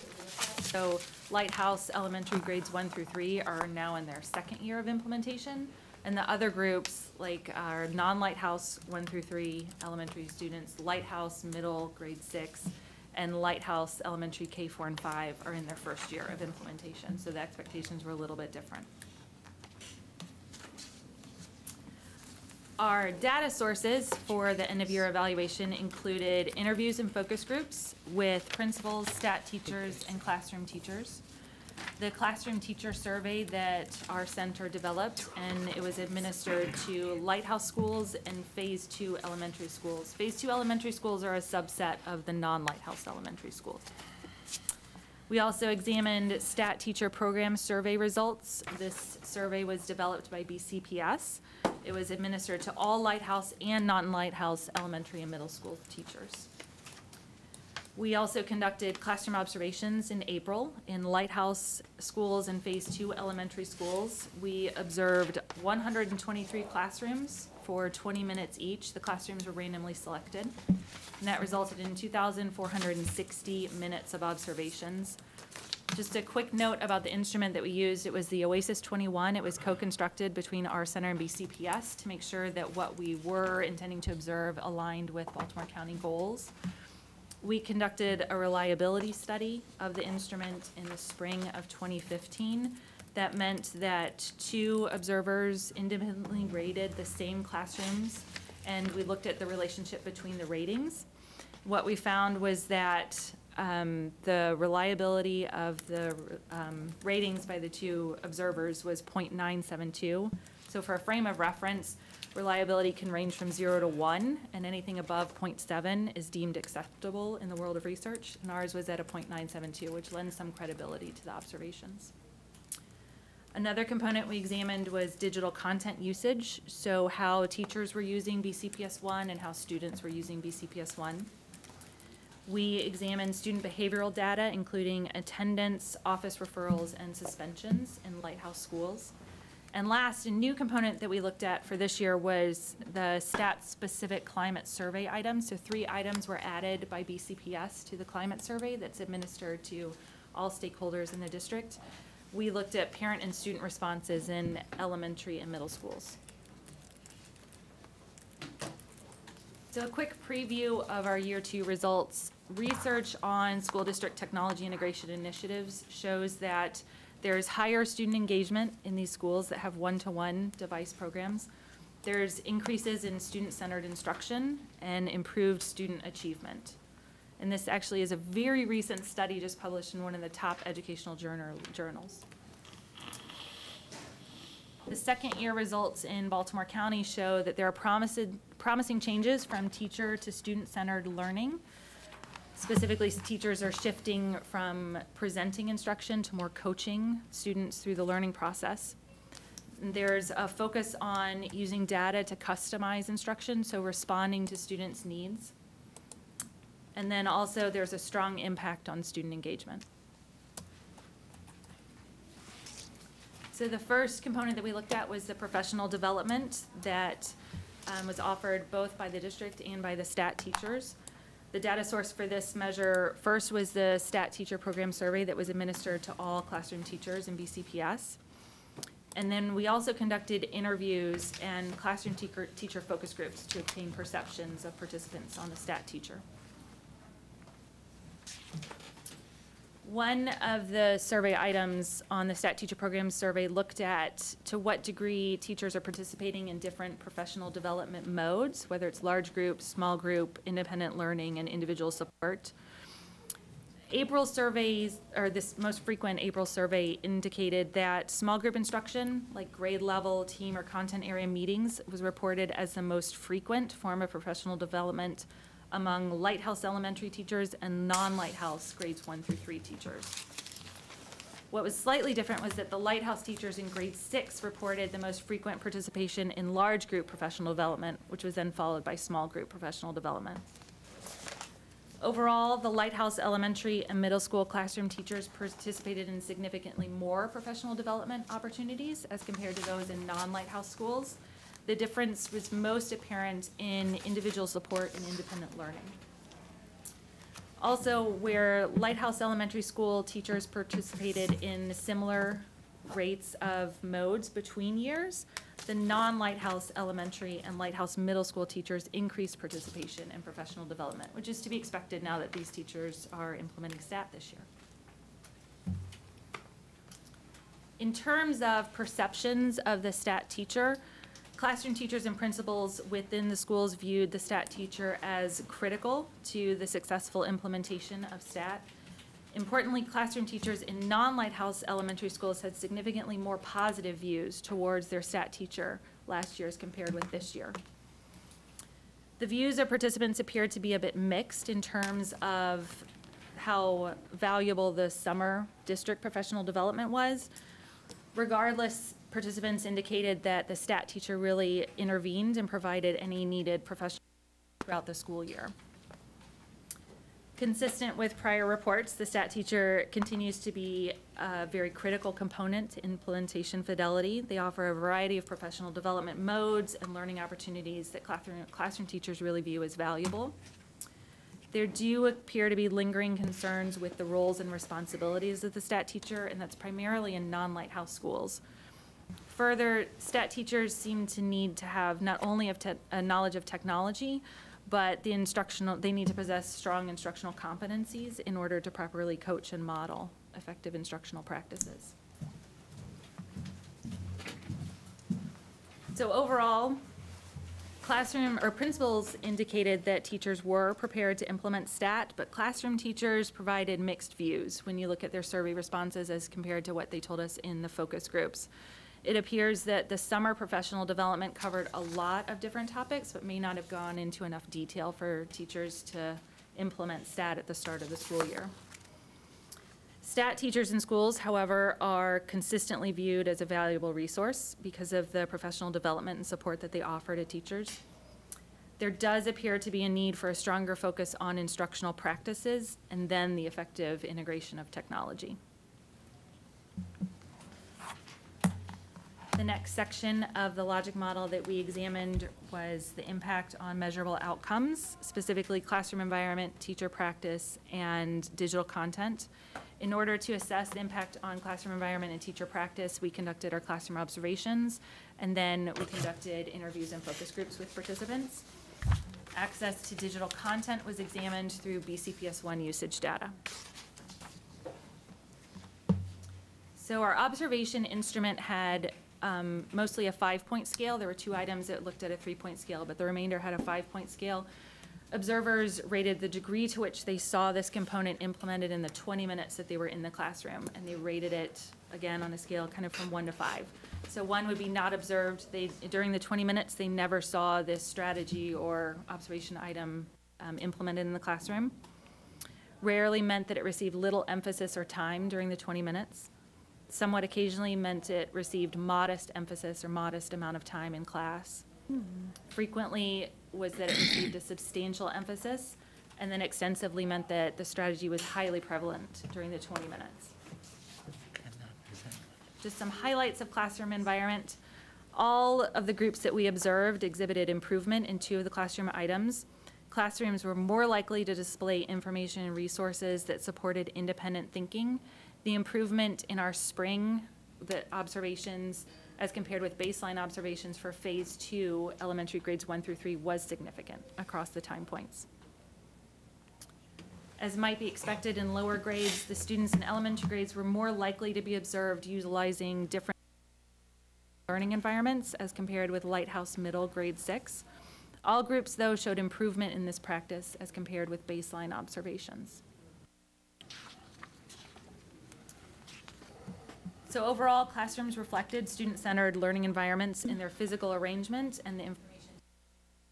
Students weren't often observed independently acquiring materials and resources, though the availability of devices may preclude the need for students to get out of their seats and obtain an encyclopedia or other resources. As might be expected in the lower grades, students in elementary grades were more likely to be observed utilizing different workspaces. In terms of the impact on teacher practice, it's evident in the decline across all groups in the extent to which teachers were observed standing in front of the classroom presenting information. For Lighthouse, or phase 2, elementary grades 1 through 3, the decline in teacher presentation was significant when you compared it to baseline observations.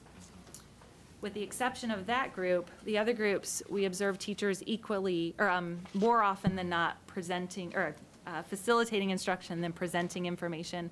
With phase 2, grades 1 through 3, it was about equal. Teachers were about split between presenting information and facilitating learning. According to survey results, teachers reported that they do lecture and present information to a relatively frequent extent. There was also an increased occurrence of students grouped based on needs, whether it was student ability level or task needs.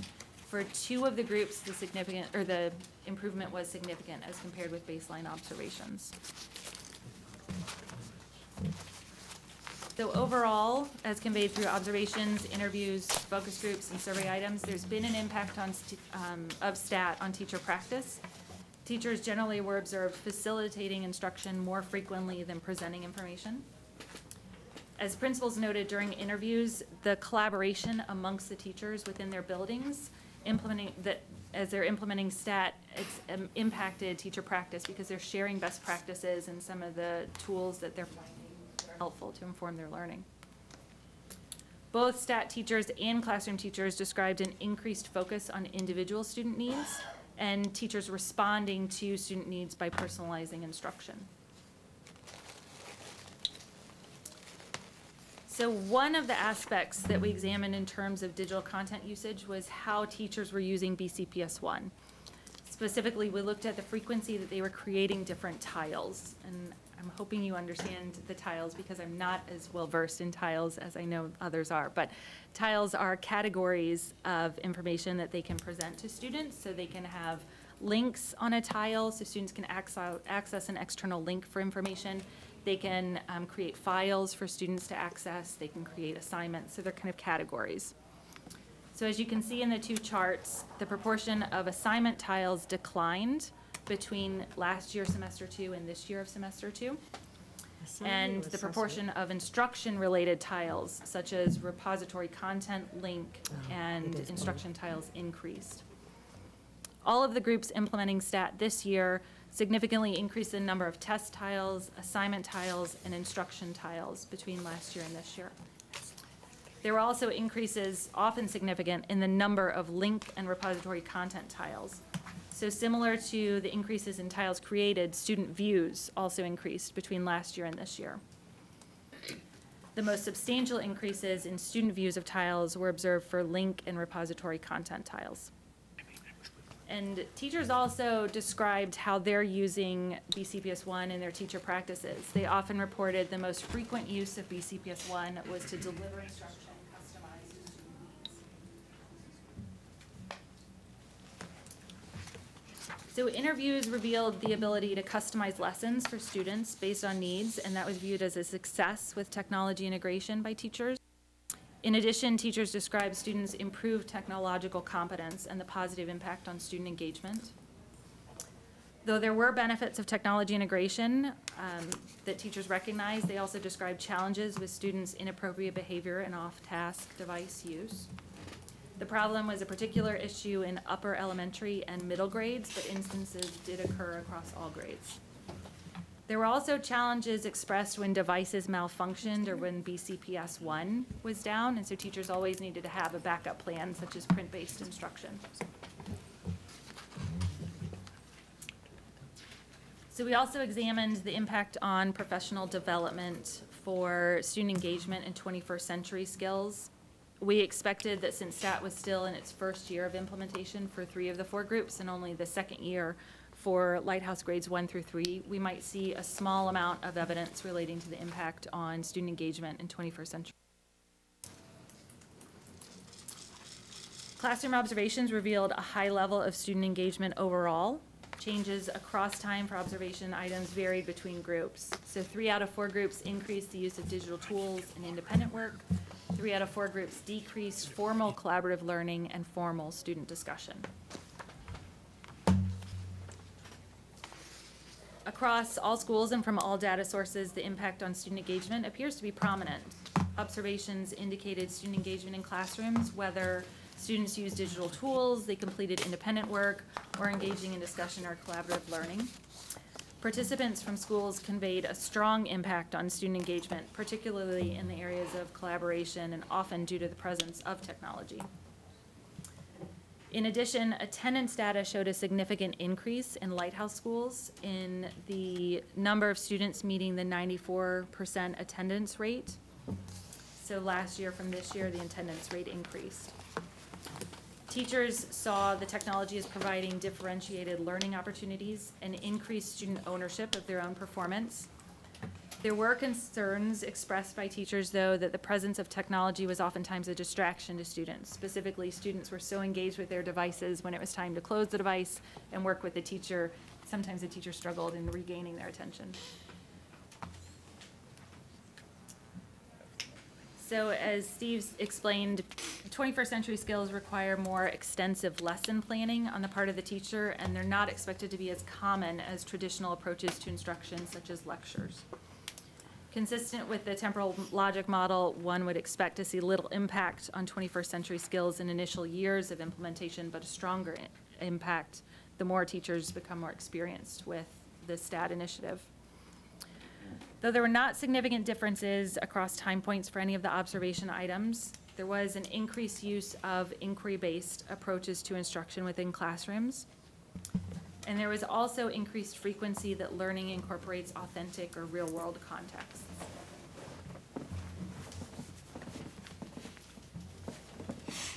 So observers reported few instances of 21st century skills in the classrooms.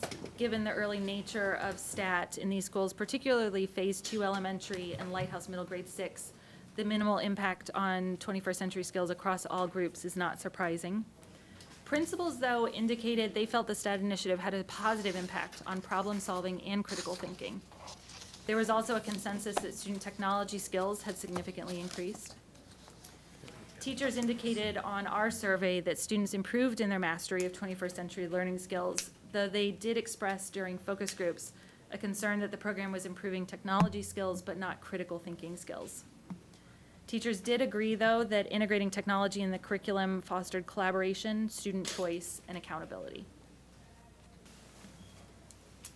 And last, teachers indicated that students need to have a more even balance between time with technology and time with a human to fully develop 21st century learning skills. In terms of the perceptions of STAT, principals, STAT teachers, and classroom teachers were highly positive towards the initiative. Benefits included improvement in teaching practices, the ability to differentiate instruction, development of 21st century learning skills, and the positive impact on student engagement. The 3 STAT-specific climate survey items also indicated that parents and students had very positive reactions to STAT. Specifically, parents and students, roughly 86%, were in agreement that access to digital content supports customized and personalized learning, and that teachers are able to use technology to meet the needs of all students. So based on our evaluation findings, we offer recommendations for future years of STAT. The first aspect is with professional development. There appears to be a need for increased professional development around the instructional practices that BCPS views as desirable, and a lesser focus on technology alone. BCPS may consider focusing the summer professional development, for example, on teacher practices, and then allow a minimal focus on technology, but more gradual as offered by the STAT teacher. A second recommendation involves STAT teacher roles and responsibilities. There's still a concern regarding the roles and responsibilities of STAT teachers, particularly in non-Lighthouse schools. These need to be clearly communicated to classroom teachers, and principals need to monitor STAT teacher commitments to assure they're available to teachers to provide that ongoing support and professional development. In addition, principals need to ensure that the person in this role has a strong instructional background, in addition to understanding effective technology integration. STAT teachers should be frequently modeling lessons that reflect STAT goals. A third recommendation involves a technology integration model. Teachers express the need for more professional development on how to effectively integrate technology to support instructional goals. And BCPS may consider models of technology integration that are frequently referenced in the research literature to support this effort. Last concerns student device use. BCPS needs to establish a system-wide policy that includes consequences for inappropriate use of devices. The district may consider acquiring software to allow teachers to monitor student device use when they're not in view. And last, the district may consider develop training for student device use as students and grades begin implementing STAT, such as basic procedures like how to save a document, file organization. So overall, it appears that the STAT teacher is viewed as a valuable resource and critical to the transformation within schools. There was concern expressed by non-Lighthouse teachers regarding the roles and responsibilities of this position.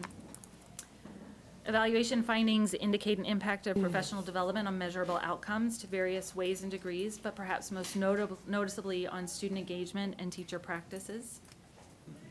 Importantly, STAT appears to be viewed positively by all stakeholders, including principals, STAT teachers, classroom teachers, parents, and students. Questions? Right. Thank you. All right, Ms. Sorry, Miller. I went a little quick. Okay. Thank you for coming before us today. I missed you 6 months ago for the mid-year report, but I'm glad that you're here today. This is the first time that I've been here as a board member for one of your reports, so I have a few questions just so I understand some basic things. In the beginning, the first paragraph of your report, it describes the purpose of the study, and there are 2 purposes listed: to examine the impact of professional development on outcomes, and to examine the perceptions of the STAT program. When it says this study, is it referring to just this year or the whole 4 years of the study? Is that, regarding that being the purpose? Across the 4 years, we're going to be looking at student achievement and student outcomes, so it goes further than that. But where we are now, the main inputs have been professional development and changes in attitude and practices. But moving forward, year 4 in particular, looking at student achievement in a rigorous way will be very important. So the purpose of the study is referring to really just this year or 2? And not the whole? I think this particular report was focused on both years, because we try as best as we can to kind of document changes over time for all of the logic model components. So the purpose could change for next year, let's say? It could change for next year. Yeah, it's not set in stone, and really the purpose is to give you all information so that you could be making decisions. So actually, it's desirable that an evaluation might change with feedback and interest in looking at different things, and we're open to that. I'm glad to hear of that flexibility, because I was very perplexed as to why the purpose would be defined in that way. I mean, all along, the board has been asking for quantifiable evidence of how the STAT program affects student achievement or student learning. Not how PD, professional development is affecting these various measures that you included in your report, but just quantifiable student achievement is really what we need. Now, I see that the evaluation model shows that we're not really going to have outcomes in student achievement until will that be? That's up to you all. But if we look at student achievement, given the high-stakes nature and new nature, and you probably are aware of the problems in the online testing versus the pay, there's a lot of problems with those measures. And we heard earlier the rationale for having curriculum-based measures that you're doing as a supplement. And that's because initiatives that engage kids more, but are more general in terms of what, assessments that are more general in terms of what they measure may not show effects. We're glad to look at them. They may show peaks and going up, but they may not show that. It's important that we all understand what the lack of change or changes mean. But I can tell you the PARC and the MAP are not likely to be very sensitive to early changes in pedagogy. But it's up to you all. Agreed. But the more we can see, and the earlier, the more we're going to be able to see a trend. So I just wanted to make that point in there. So if it's up to us, it's possible then to get early indicators perhaps 6 months from now when you give us the next report. Sure. And you actually do have those indicators in a way when every year that you get back the PARC and the MAP results, you're comparing yourself to yourself in the past. The only problem is the assessments have been changing. But you're also comparing yourselves to other districts in Maryland who take the same tests and can see whether you're beginning to pull away, staying about the same. But we'd be happy to help you look at that. And that really leads me to my next question, which was on that mode effect that they've been talking about with regard to the PARC and how students are actually doing better taking it pen and paper rather than on screens. So could you just address that a little bit and how that might impact really even the success of the program? They're going to get that straight now, but this is just an opinion. It's not surprising to me that an online test would yield lower scores than a paper test, because anybody that's ever filled out something online, it's not as easy to read, it's not as easy to reflect. So being able to page back and forth and go back, it probably is a little bit of an advantage, but it has to be where everybody's on the same playing field, and that was a little messed up last year. And can you describe what phase 2 is? Is that the control group of kids who have not had the devices yet? So there is no official control group. So there's Lighthouse, the 10 elementary, and then there's non-Lighthouse. And so the phase 2 is just a small subset of the non-Lighthouse that are implementing STAT right now. Okay, so that's the year 1 Yep. classrooms. Phase 2 is a year 1, and the main distinguishing factor is that they're not Lighthouse schools. Okay, and so perhaps a control group, could that be something that could also be added in? The dream of every evaluator and researcher is to have a control group, and, especially to have a randomized situation. But we really have apples and oranges, because if you're going to compare Lighthouse schools that were selected in a different way to schools that aren't Lighthouse, you could get very spurious results. So we are comparing them based on the measurable outcomes. How are they differing in terms of what teachers are doing? And naturally, we're seeing Lighthouse being ahead. That's totally predictable. But if you look at student achievement, are you comparing an apple to an orange? And if the student achievement shows that Lighthouse is better, does that mean the initiative is raising achievement? Or does that mean Lighthouse schools are more gung-ho? We don't want to mislead you, because you as a board have a responsibility, of determining what to emphasize, what to pull back on. And the worst thing we can do is give you spurious results. So I don't like using a control group that isn't a control group. But I'd be willing to talk more about that, with you personally or at the curriculum committee or something like that.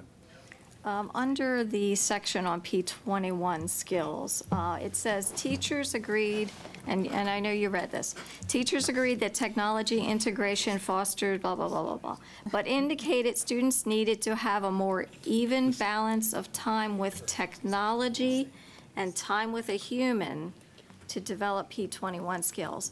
So obviously the teachers are saying there's an imbalance here, but I don't know which way that they're saying the scale is tipping. Are they saying that they need more technology time, or they need more time with a human? I think they're more arguing, and from what I read from all of our focus groups and everything, they're more arguing that technology alone isn't the answer for improving 21st century skills. It does require both interventions from the teacher and work with the human as well as the device. So it can't be tilted either way. And is there any data on how much time they're spending with the technology? We did not collect that data. We don't have that. Yeah. That might be another thing to consider. However, when we go into classrooms, we don't see just kids on technology. We see normal where kids are talking to kids. But, I think when you do an initiative like this, and this happens all over the country, I was involved in one of the earliest and most successful technology infusion programs throughout the state of Michigan, Freedom to Learn. And it's overwhelming to teachers at first to have the burden of teaching regular lessons, addressing the standards, but also learning technology. And I think that what teachers are saying, now that we're learning the technology and we're getting more skilled at it, let's pull back a little and decide what is the right balance. And, again, these would be interesting discussions for the curriculum committee or whatever forum, but being able to share effective lessons between schools and teachers, that's probably the way to push forward these P21 skills. Because not every teacher is going to be able to develop a technology-rich inquiry lesson. it's a lot of design. Okay, I appreciate it. I just want to reiterate, I would really like to have those numbers on how much time the kids are spending on the device, because it sounds to me like the teachers are saying there needs to be a more even balance of time. So it sounds like they're saying there's too much time on the technology and not enough time, human time. And I'd like to know what that amount of time is currently. Yeah, we won't be able to get the time in a quantifiable way because we don't have the resources to do that. There may be a way Well, a that survey devices can question. do that. Survey question for the schools we would do can- it. Sure. Thank you. All right, thank you. Any other questions at this time from board members? I have a comment. Just a minute, Mr. Stewart. I'm sorry, I didn't see that. Go ahead. I just. All right, so I said two things. So one was, can you help me understand what would explain the discrepancy between what teachers felt in terms of their preparation as opposed to what principals believed that they were prepared for? You know, that's a difficult question, because on the one hand, their survey responses, the teacher survey responses said that they felt prepared to implement STAT, but then once we dug more during the focus groups, we heard kind of mixed views. I think one actually change to the evaluation that we discussed very recently was trying to get some feedback right after the summer professional development, because at the time that we ask it, there's such a long delay. Right. And so your perceptions might change a bit. And then with respect to actually having this boiled down into an assessment, and where we talk about PARC, we talk about MAP and so forth, there's an acknowledgement that being able to page back and forth between documents might be able to kind of spur some additional reading comprehension or so forth, or analysis. What does that kind of say about the path we're moving down, and, the balance that we're striking along the way as to, how do we come back to the initial question, which is children understanding content?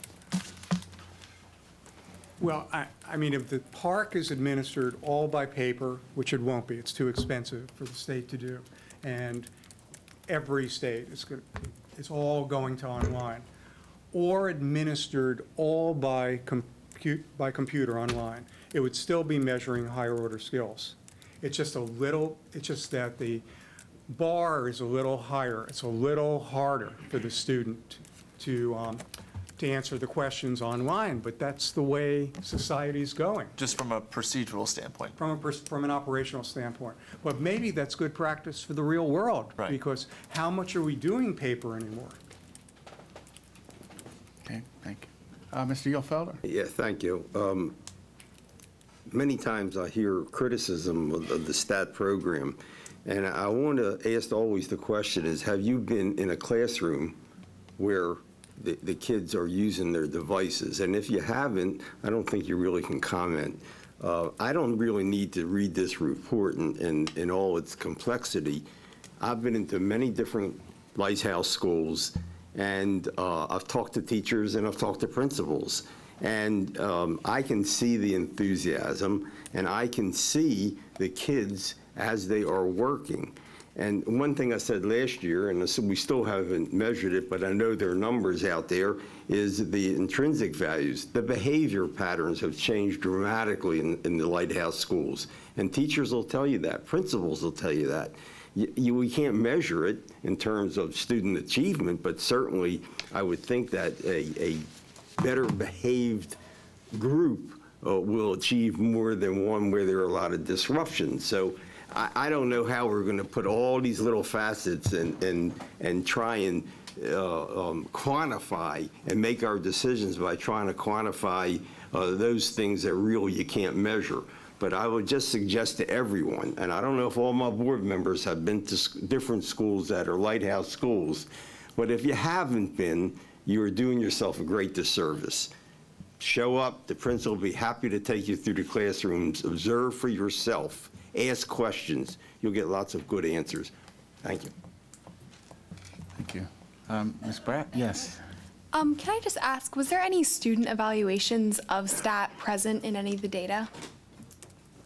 Like any student feedback that was given that was The only student feedback that we were able to analyze was the student responses to the two STAT-specific climate survey items. Parents received 3 and students received 2. So we have that. And that was only administered to grades 4 and up. Okay, is there any plans for the future to expand that for future reports? We did originally plan to talk with students. I think it was just a matter of, there was a lot of student surveys, a lot of surveys in the schools, so for this year. But we'd be happy to for the next year. Okay. Get more input from students. Seeing where we're at with that. Thank you. All right.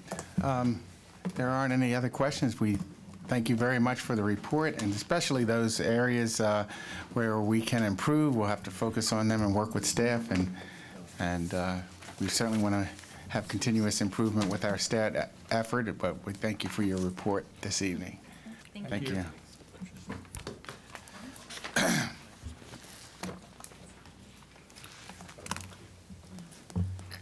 All right, our next section for the meeting tonight is public comment on policies. We have 7 policies that we're going to discuss tonight, and we have someone signed up for each policy. I guess the first, I'm going to ask Dr. Ferrone. I see that he's signed up for each policy. Considering our hour, is there, a way maybe that you can make all your comments on all the policies? You've asked for that before, but I was just trying to think of the most efficient way to go through the policies this evening. So I don't know if you have to do them one at a time or how you would feel about going through them most efficiently.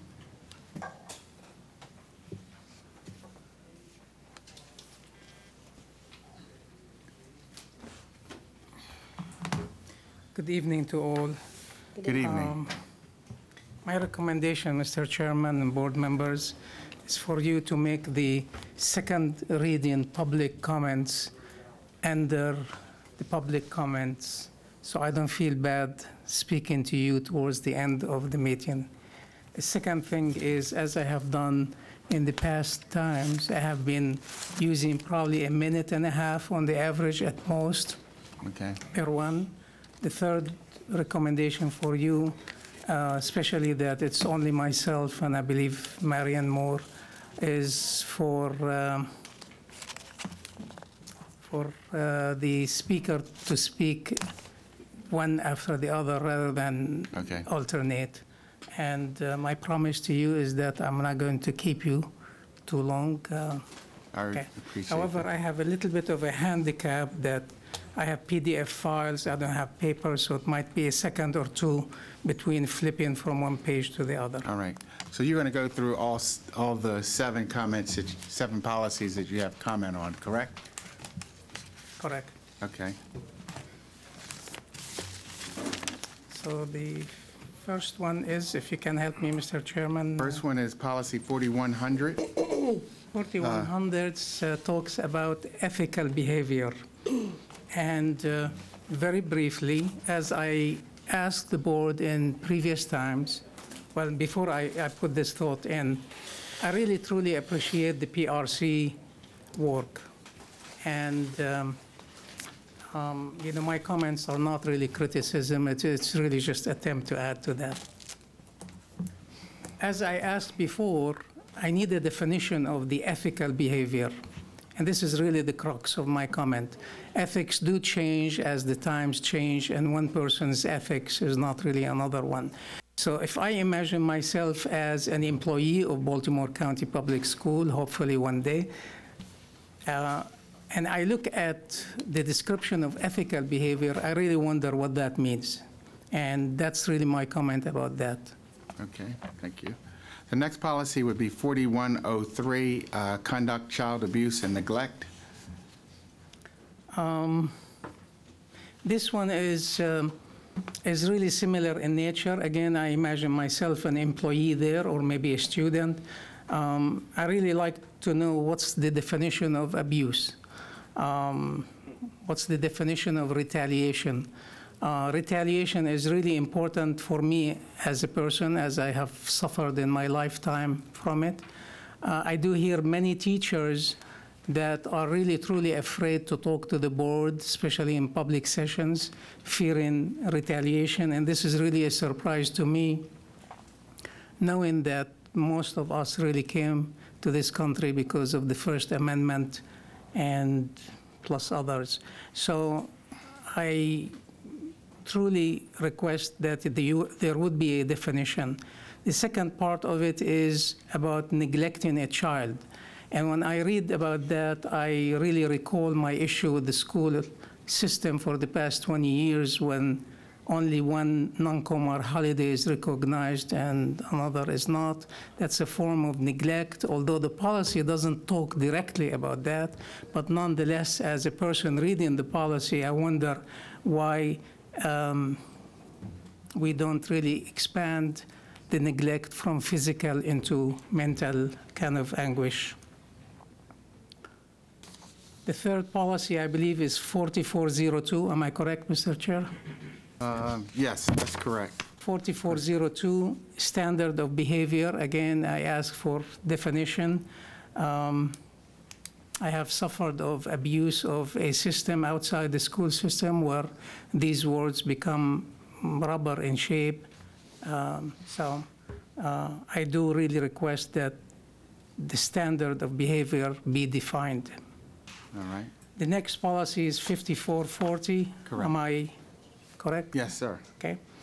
Briefly, again, when I read this policy, I remember that the school system is, in a way, abusing minorities by not really addressing their holidays, even though that the policy is not specific about holidays, but nonetheless, that's what comes to my mind. 6303, about closing the schools at 90 degrees index. I have been out of school for a long time, but from what I know, when it was discussed, I believe it was not 90 degrees, it was 90 index. All right, and the index, from what I know, does not have a unit because it's division between two components. So the clarification I would like to ask about this, are we closing the schools when the temperature reaches 90 degrees, or are we closing the schools when the index is 90? If the correct answer is the index, then the word degree should be removed. Next policy is 6306, am I correct? Yes, sir.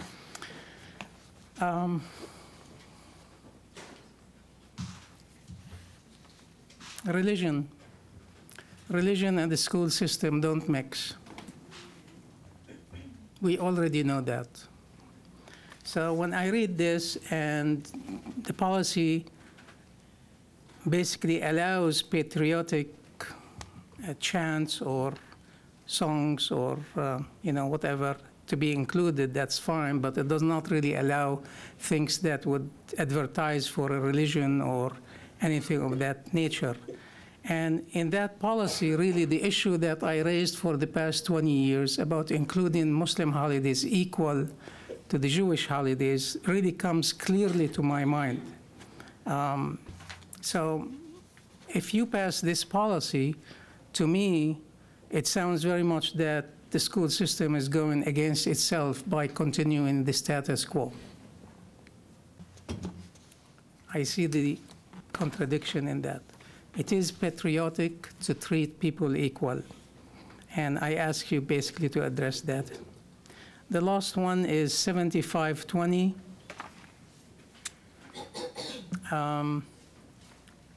It talks about naming schools according to geography or names. So to my mind, yeah, naming a school after a name is a good thing, George Washington, for an example. However, these things do change with time. I request the board to consider an idea to name certain schools by the ideals that we have, not by the names of persons, the ideals we have.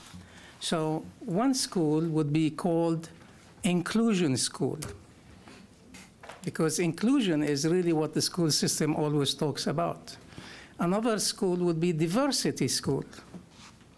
Another school would be Love, because as you know, we teach students and teachers So nothing wrong really with that. You know, basically we need as a school system to raise these ideals, you know, and not really just be focused on persons. Another school should be honesty and so forth, respect.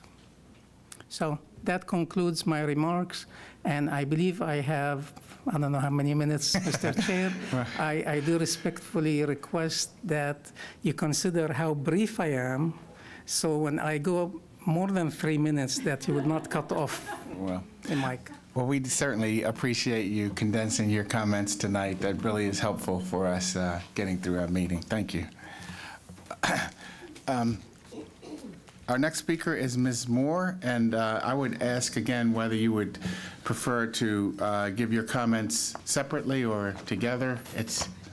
I know you've signed up for 4. Okay, thank you.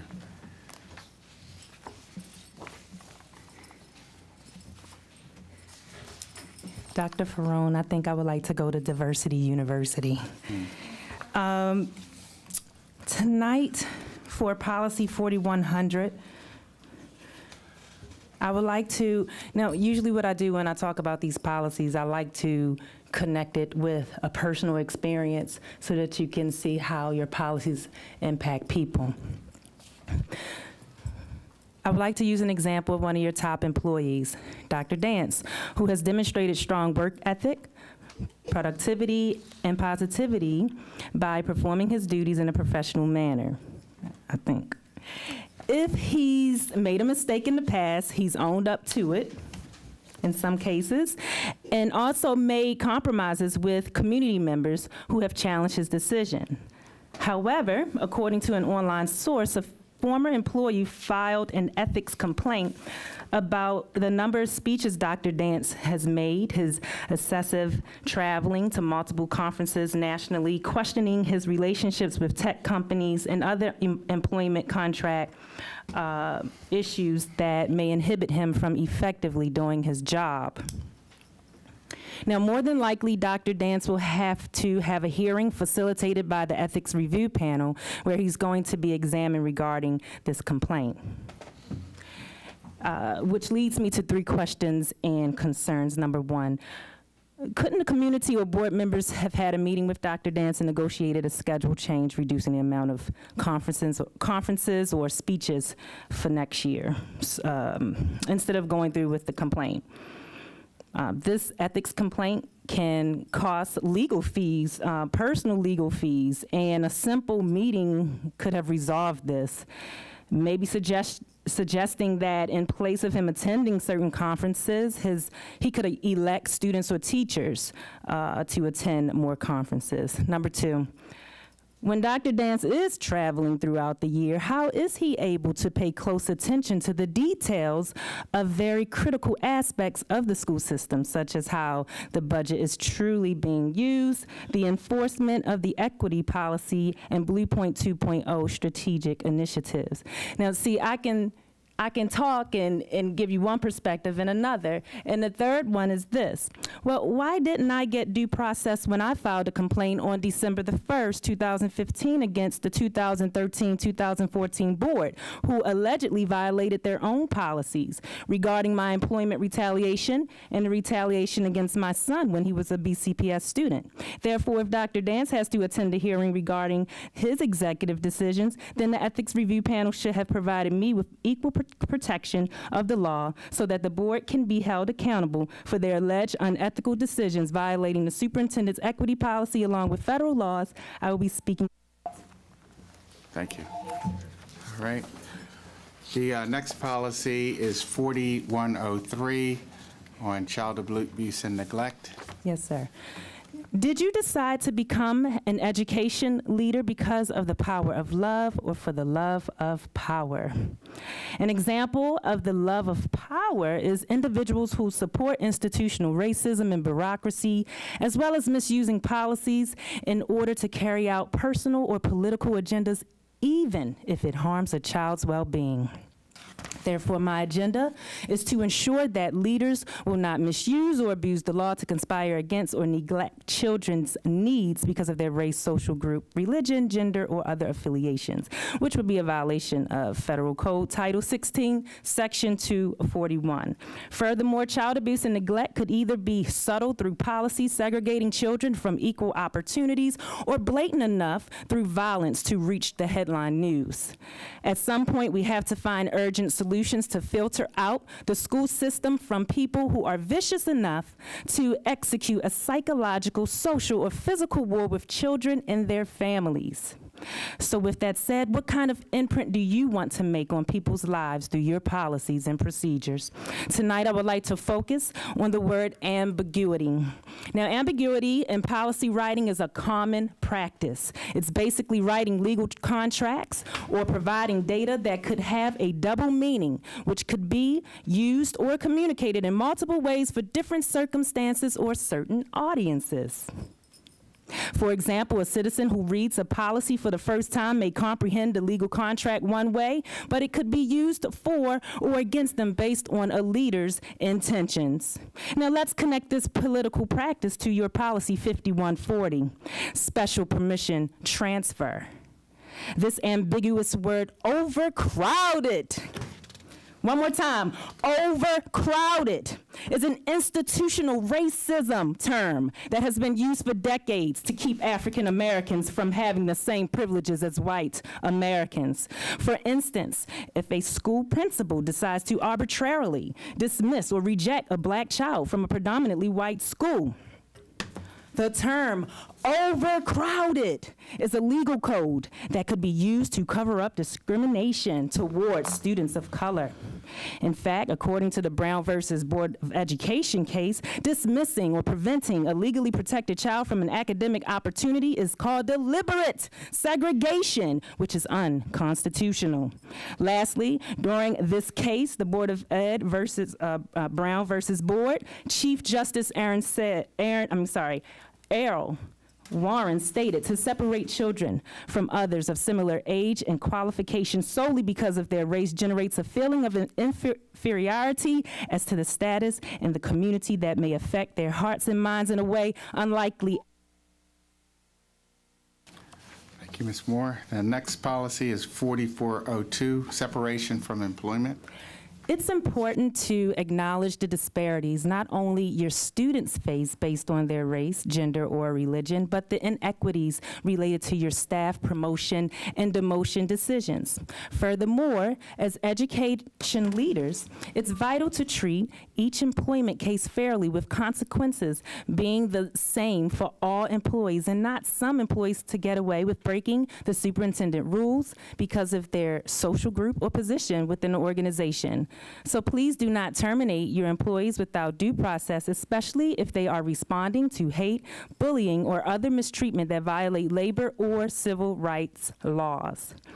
Also consider adding Article 6- Education Article 6-104, Federal Code Title 18, Section 242, Deprivation of Rights Under the Color of Law, Title 18, Code 241, Conspiracy Against Rights, Title 17, Code 872, Extortion by Officers and Employees of the U.S.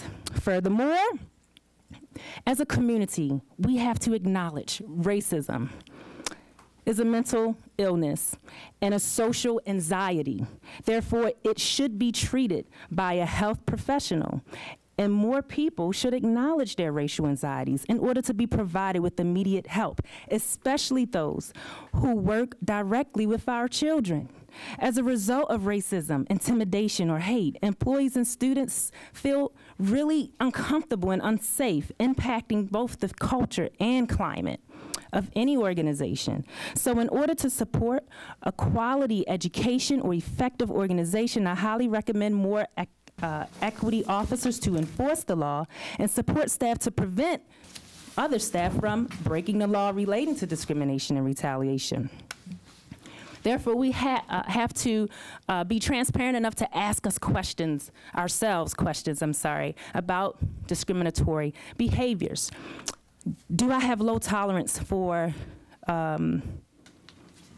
non-white people when it comes to deciding to hire, retire, or fire them? Do I judge or mistreat non-white staff or students, or treat students more harshly than white students? Do men leaders treat women as playmates instead of teammates in the workplace? Do I treat politicians differently from low-income citizens, and why? When Marion, a black woman, speaks with authority or demands respect, does she anger me? And why am I angry? Why do I retaliate against people who tell the truth about my lies as a leader? Do I believe people who live in Baltimore City don't have the right to attend board meetings in the county? And why do you believe this? Do we feel more powerful when we segregate a woman from attending board meetings? Thank you. Thank you, Ms. Moore. And Ms. Moore, that last policy is being deleted in place of 4103, and we heard your comments on 4103. Policy The one I just read is 4402, is what I just read. And right, and the last policy for you to speak on was 5440, and that's in conjunction with 4103, child abuse and neglect. So you're asking me to do 5440? Well, that's the last one. Yeah, and we've covered, and we're deleting that policy. Oh, I was requesting that it wouldn't be deleted. That's why I read. Yeah, it's incorporated in 4103 that went earlier. Okay, but what I was just, even though I still have the opportunity to speak on whether or not it should be deleted or not. You may go ahead, I guess. Yeah. Examples of child neglect could be when a parent is so involved in, this is a personal example, when a parent is so involved in his or her career that the parent may not be mentally, emotionally, or physically available to relate or interact with their child. Or when parents allow their child to be on a device for long periods of time every day as a digital babysitter. Or not demonstrating patience could be rooted as child abuse. Could an example of child abuse be when a parent purchases so many material items for their children to soothe them psychologically that they have difficulty paying important household bills? Maybe some parents may think if I buy my children what they want, they will like, accept me, or maybe even leave me alone. Can you connect these personal examples with teaching or even making fiscal decisions for BCPS students? I believe student policy 5440 regarding child abuse and neglect should remain because it allows the parent or child to advocate for themselves. So this is sort of like a student rights issue. So if you're just going to have it listed in personnel for somebody to talk about child abuse, child neglect, then what are you going to have put in place when a student want to speak up or the parent want to speak up about a particular case? So that was, the reason why I was requesting that it remain. Okay. Well, thank you for condensing your report. Thank you for your comments. Thank you. All right, our next speaker for the evening is Mr. David Green, and he signed up for policy 6306, student prayer and religious literature and attendance. I wanted to give a different perspective that I think you may not have heard before today. My roots are descended from Protestant missionaries. I was raised as Unitarian, raised my kids Jewish. I've read the Tao Te Ching very carefully, more than any other scripture, and I'm currently an agnostic. Had some nice long conversations with Dr. Farone and Mr. Jamil. Two things. One is I believe that there is a fundamental inequality related to Muslims. And I think that's due not to this board, but to the board of about 25 years ago. But this board needs to fix the problems that they created, because as far as I know, it was pushed through without any real documentation or any assessment of, or any description of what the criteria were for treating Muslims differently, particularly from Jews. So that's number one. I think you guys need to listen better than you have to Muslims. Secondly, the other important thing is speaking as a Yankee wasp, I think that we need to pay attention to secular traditions. The history of this country has a couple hundred years of just building our calendars for everything around Christian holidays. Even though I'm an agnostic, I think we need to recognize that and treat secular Christian holidays as a special case, separate from Muslims, Jews, and any other religions. So as you guys make decisions on this, I think there are several criteria that you need to look at. One is the law. That includes things like separation of church and state, equal treatment, and so forth. Second is practicalities, and that relates to how many teachers you have that are Jewish or Muslim or whatever. You need to be polite to people, and it's probably good to make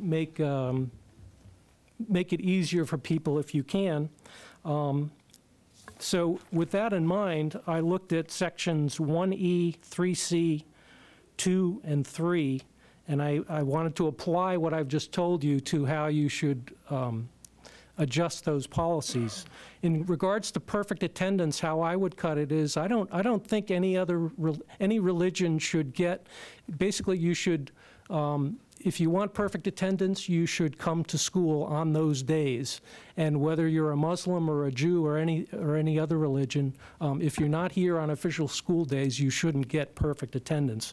So that covers 1E and 3C. In terms of religious holidays, as I've said before, there are 2 dates for Good Friday in this, as defined by the state in their list of religious holidays, which you guys are proposing to use. I think there should be only 1 Good Friday, and that should be it. And finally, with Thank you, Mr. Green. Our last speaker on policies this evening is Mr. Glenn Gilhar, and he signed up for policy 7520. Occupying, naming, or renaming a school and dedication. Good evening, Chairman McDaniels, distinguished members of the Board of Education. I know it's late, so I will be brief. I'm coming to you this evening to ask that you support the changes in Policy 7520. My understanding of what the change is asking for is to allow more input from the community and stakeholders in the community in the naming of the school. And I think any decision that encourages more community input is a good thing. I always say that great schools are the foundations of our community, and it's community involvement that make great schools great. So I think the two go hand in hand. I had my mentor, Miss Mona Lee Brettall, who's the former Parkville Elementary PTA president. She once told me a story. She says that when Baltimore County Schools built a new high school on Stemmers Run Road near Middlesex. She said that initially this was to replace Kenwood High School, which is now Golden Ring Middle School. And she said that initially the talk was that they were going to call it Middlesex High School because of where it was physically located. But the people in the community came out and said, no, we want the Kenwood name to continue. And I know there's probably a whole lot of people today who put the name Kenwood into their GPS and say, where's this school at? We can't find it. But for the people who live in the Northeast area, which is where I'm from, the Kenwood High School name, means an awful lot to that community. So it was community input that made Kenwood High School name continue on the new school on Stemmers Run Road, which again is nowhere near Kenwood Avenue. So I encourage you to pass this policy change, and again, allow for more community input. And just on a quick footnote, though, I did want to say that, I'll come out and say that I want to thank Dr. Dance for submitting a request in for a new term, for committing to our schools for another 4 years. Dr. Dance doesn't sit in his office and wait for the county executive's budget. He goes ahead and goes out and tries to bring our school the resources that it needs to build new schools, to get air conditioning. So a lot of times when he goes to these different meetings and different, testifying in Washington, testifying in Annapolis, is to bring back the resources for our schools. So anyway, I want to compliment Dr. Dance for that. Thank you. Thank you, Mr. Gilhar. And thank you to all the speakers for this evening and hanging with us into this late hour. We do appreciate your input to our policies. I'm going to move on to our next agenda item. Could I Yes. make one very brief comment on policy? 6303. That is to ask that the PRC reconsider including in that policy a requirement for daily thermometer readings in non-air conditioned classes. All right, thank you. And I guess you can submit that also, maybe you already have in writing to them. Okay, thank you. All right, at this point, we're going to ask for any board committee updates at this time. I guess if Ms. Williams is okay, can you, do you have any comments on? Are you telling me, like, don't read my comments? No, I'm sorry. No. Go ahead. I do. Not at all. I want to share that the PRC met on June 20th, and as a result of that meeting, the policies that you received first reader were reviewed, and then on July 25th, the board approved PRC's... Not July 25th. Yeah. June. Right, back in... Yes, June, it's typo. Approved the committee's report on the school calendar, and you all gave me more light, and I'm still having issues reading. I don't know, maybe I do have to get my eyes checked. I guess the one thing that I want to make sure I share is that PRC made recommendations regarding the school calendar, and last year at its retreat, and focused on the two Muslim holidays, Eid al-Fitr and Eid al-Adha.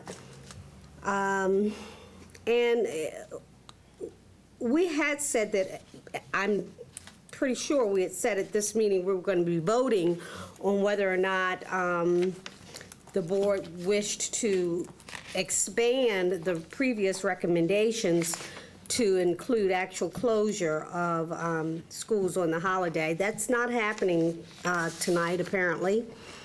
And what I guess I'd ask of the board is that whenever we do vote on it, that all board members be present for that vote.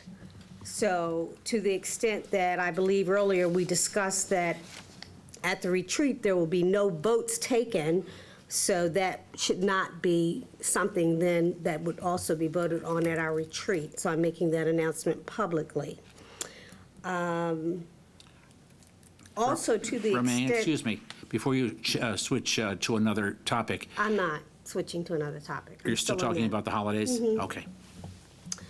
Also, lost my train of thought, to the extent that, oh,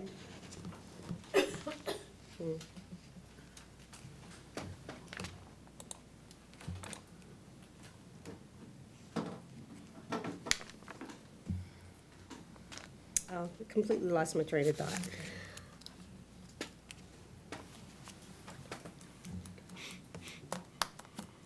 Oh, I know what I want to say. To the extent that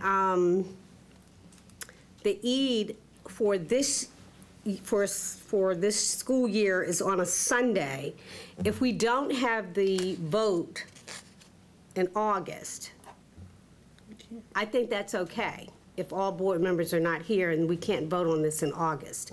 And I'm specifically addressing Dr. Ferrone's point that it be held in August. I'd rather that we have a full board and that it's voted on, so no one can say, oh, they didn't have a right to vote on that issue, because it is an important issue. So I'm just sharing that publicly. But to reiterate some of the things that PRC did also already do, in addition to adding the two Muslim holidays to the school calendar, with the notation that no locally mandated testing or field trips should take place on those dates. It also permitted a student who is absent from class to observe his or her religious holiday an opportunity to make up homework, classwork, and any missed assignment, requesting that no locally mandated testing or field trips take place on the two Muslim holidays, and prohibiting an absence to observe a religious holiday from negatively affecting the recognition of perfect attendance for students and staff.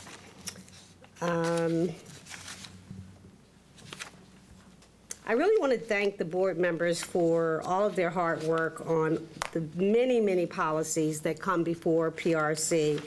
And on that note, I want to make sure that the board members are aware that under tab S, under board docs, you were provided a list of the policies to be reviewed for the 2016-2017 school year, as well as the policy editing conventions and appeals and hearings handbook. And then lastly, the committee has presented for your information a report of its work for 2015-2016. Thank you, that's all I have. Thank you, Ms. Williams. Mr. Yulfelder, anything on the audit? The audit committee has not met since the last board meeting, so I have no report. Our next meeting is next Tuesday. All right. Thank you very much. I apologize, I'm sorry. We do have a meeting tomorrow morning to discuss the heat policy report and recommendations. It's at Newtown High School at 8 a.m. Thank you, Ms. Williams. Thank you. Mr. Gillis, you got a couple committees. I do. The Building and Contracts Committee continues to meet before these meetings, and you all know about that. On June 30th, Mrs. Miller and I attended and participated as board representatives in the Superintendent's Steering Committee on Safety and Technology and Data Privacy. There, the administration's work units shared information and updates where they all got together, and the topics included professional development, communications, policy and rules and updates on that, the standard data sharing agreement and language for that, contracts, health and technology issues, and also building long-term commitment. The next meeting is August 17. Thank you, Mr. Gillis. Ms. Johnson? Yes, I have, I'll be brief. We, at the last curriculum committee, we had an update, or really, in my opinion, an education. We learned some facts and myths around dyslexia and the students affected by dyslexia. We were presented a contract tonight that will help identification, intervention, enrichment with children with reading difficulties, specifically dyslexia. And if you noticed, I've said the word dyslexia multiple times because the advocates and parents for children with dyslexia, for a long time we weren't saying the word. So hashtag say dyslexia, and I'm proud that Baltimore County has taken the steps to really uncover the myths and the facts and start talking about children with dyslexia.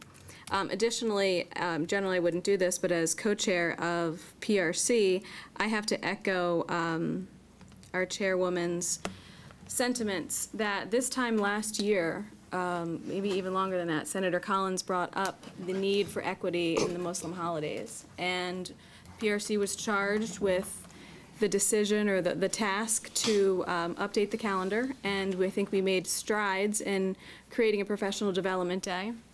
And this vote has just been pushed down the road month after month after month after month. It was supposed to be today. It was supposed to be at the retreat.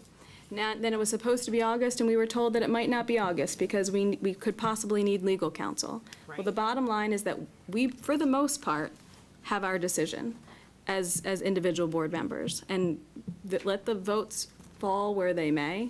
If you need legal counsel, we have Andy. I believe he's full-time. We can reach out to him at any time. So I suggest our board chair and all those involved that we call this to a vote on August 9th. We're going to have board comments, and you can make your comments. I have a question. Oh, okay, go ahead. And it's to you. What's the problem? Why aren't we voting? Tonight? The chairman and the co-chairman have said it's been ready to be voted on. Why haven't we voted? What game is being played? We're not playing a game. Well, we are. We're not playing a game. What are we doing? We're going to vote. We decided not to vote at the retreat, and that's the only decision that we made about not voting. Because it was originally proposed that we would vote at the retreat. We would discuss it at the retreat. That's not true, Chuck. Yes, it is. Well, no, it's not. But I'll just echo what recommendation. I'll just echo what Romaine and Marisol said. I agree with both of them. We should vote expeditiously, and we should have a full committee when we vote. We don't need legal advice on anything. When New York City, as far as this goes, when New York City voted, I read an article in the New York Times that said in the next 20 years, there's going to be 8 school days affected by the Muslim holidays because of the fact that they rotate because of reasons that I don't know, but it doesn't matter as far as their effect on school. We're talking about 8 school days being affected in 20 years. As far as that issue is concerned, if the New York Times article was correct, from the research that was done when New York City implemented closure on the Muslim holidays. I do not know, I don't recall from the article, because they did it some time ago, whether they were closing on one of the holidays or both. But I mean, if there ever there's a time that is right for doing the right thing in this board and in our country, it's now. So let's be on with it and stop the game playing. And if I'm wrong, I apologize, but it appears clear to me that there's some games going on, and I've seen games all my whole life, played some of them in my legislative career and other places. But maybe I'm wrong. In any event, let's get on with it. Thank you. And I apologize. We have I guess an emergency or an impromptu curriculum committee meeting on August 24th at 5 p.m. to discuss the stat evaluation. So I welcome board questions or comments, and I can bring those to the curriculum committee. And I welcome your attendance but in your absence, please forward me any emails and questions that you have. Thank you. Where will it be? It'll be Greenwood. All right, thank you. Our last agenda item is board member comments, and since we've finished up on this side of the room, I'm going to start with Mr. Stewart tonight over there on nothing for no comments. Miss Eaton. First I was Miss Miller, now I'm Mr. Eaton. Come on now. She doesn't miss much. Look at my tag. Yeah. There you go. Okay. June. Just call her June. Yeah. I'm really concerned about Miss Hazel Jones and her daughter. This issue has been going on for 6 or more months about her daughter being bullied. I don't know why it's taking so long. Maybe the school is working towards helping Mrs. Jones and her daughter, but I hope that it is solved before the girl goes to school again in August. My next comment is a parent noticed me when I was out and about at the movies, and she came over and said some kind words. And I would just like to thank her for her words, because it's nice to hear positive things sometimes. Thank you. June. Ms. Williams. Nobody wants to hear me say anything else tonight. All right. Talk No, tonight. I'm going to skip tonight. Okay, Pastor Annette. Comments. Nothing more. Ms. Bratt, anything for tonight? Just thank you just to all the board members for being so welcoming, and I'm very excited to continue to hear from the public and from the rest of the board members. Thank you, and welcome again. Mr. Collins. Good night, everyone. Oh, good night. Sorry, guys, I've got comments. So first, I want to say freedom isn't free for everybody. The cost is higher to some students. And I have some contributors to my comments tonight from students here in Baltimore County. I'm afraid that one day I'll be shot by cops or my peers for no reason at all, says a student in 7th grade attending Baltimore County Public Schools. I don't feel like my teachers understand me. Not just that, I feel like they don't even try to understand me. I guess I'm not worth it, says a student in 10th grade, Baltimore County Public Schools. I'm not a Mexican. That's not a thing, a Mexican. I'm from a whole different country. I might have tan skin and dark features and roll my R's, but I'm from Honduras. I'm not a Mexican. Educate yourself, says a 12th grader from Baltimore County Public Schools. I love everyone. They love me maybe because I'm cute. Why aren't we all like that? Why can't we just love each other, says a 1st grader in Baltimore County Public Schools. So, Black lives matter. Additionally, blue lives matter. And here in Baltimore County Public Schools, I believe that we feel that young lives matter. So it's time that we prove that to our students and to ourselves. It's time that we're honest with ourselves it's time that we respect our teachers and their opinions. And students, it's time that we respect ourselves. Because if not, a year from now, we're going to really wish that we had.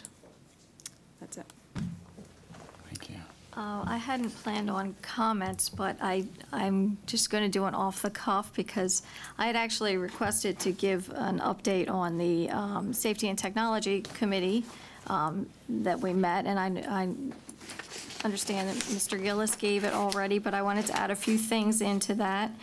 I was very encouraged by our first meeting. The committee was very informational for us, the two board members that are attending, sitting in with that committee. They were also open to some suggestions that we made. One suggestion that I was able to bring up, a concern at the end of the meeting, had to do with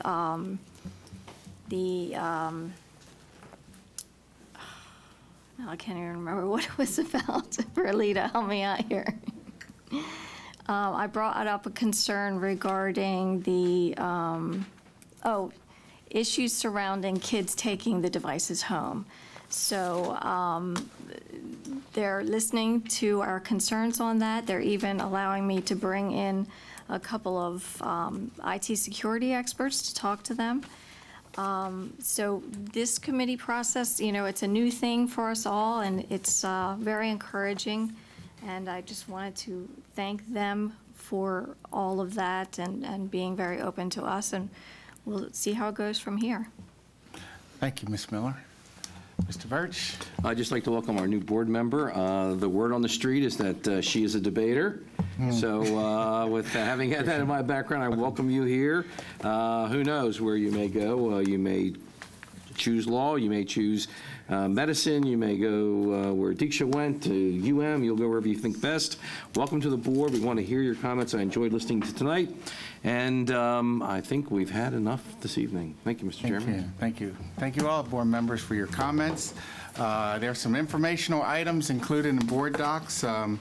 The revised superintendent's rule 1270, 4007, financial reports for months ending May 2016, FY18 capital and operating schedules, policy review schedule, as Ms. Williams mentioned, policy editing conventions, and question and answers on appeal hearing. Again, don't forget to sign the orders, and I wanted to announce the next board meeting is August 9th at 7 p.m. here at Greenwood. That's nothing else. Our meeting's adjourned. Thank you.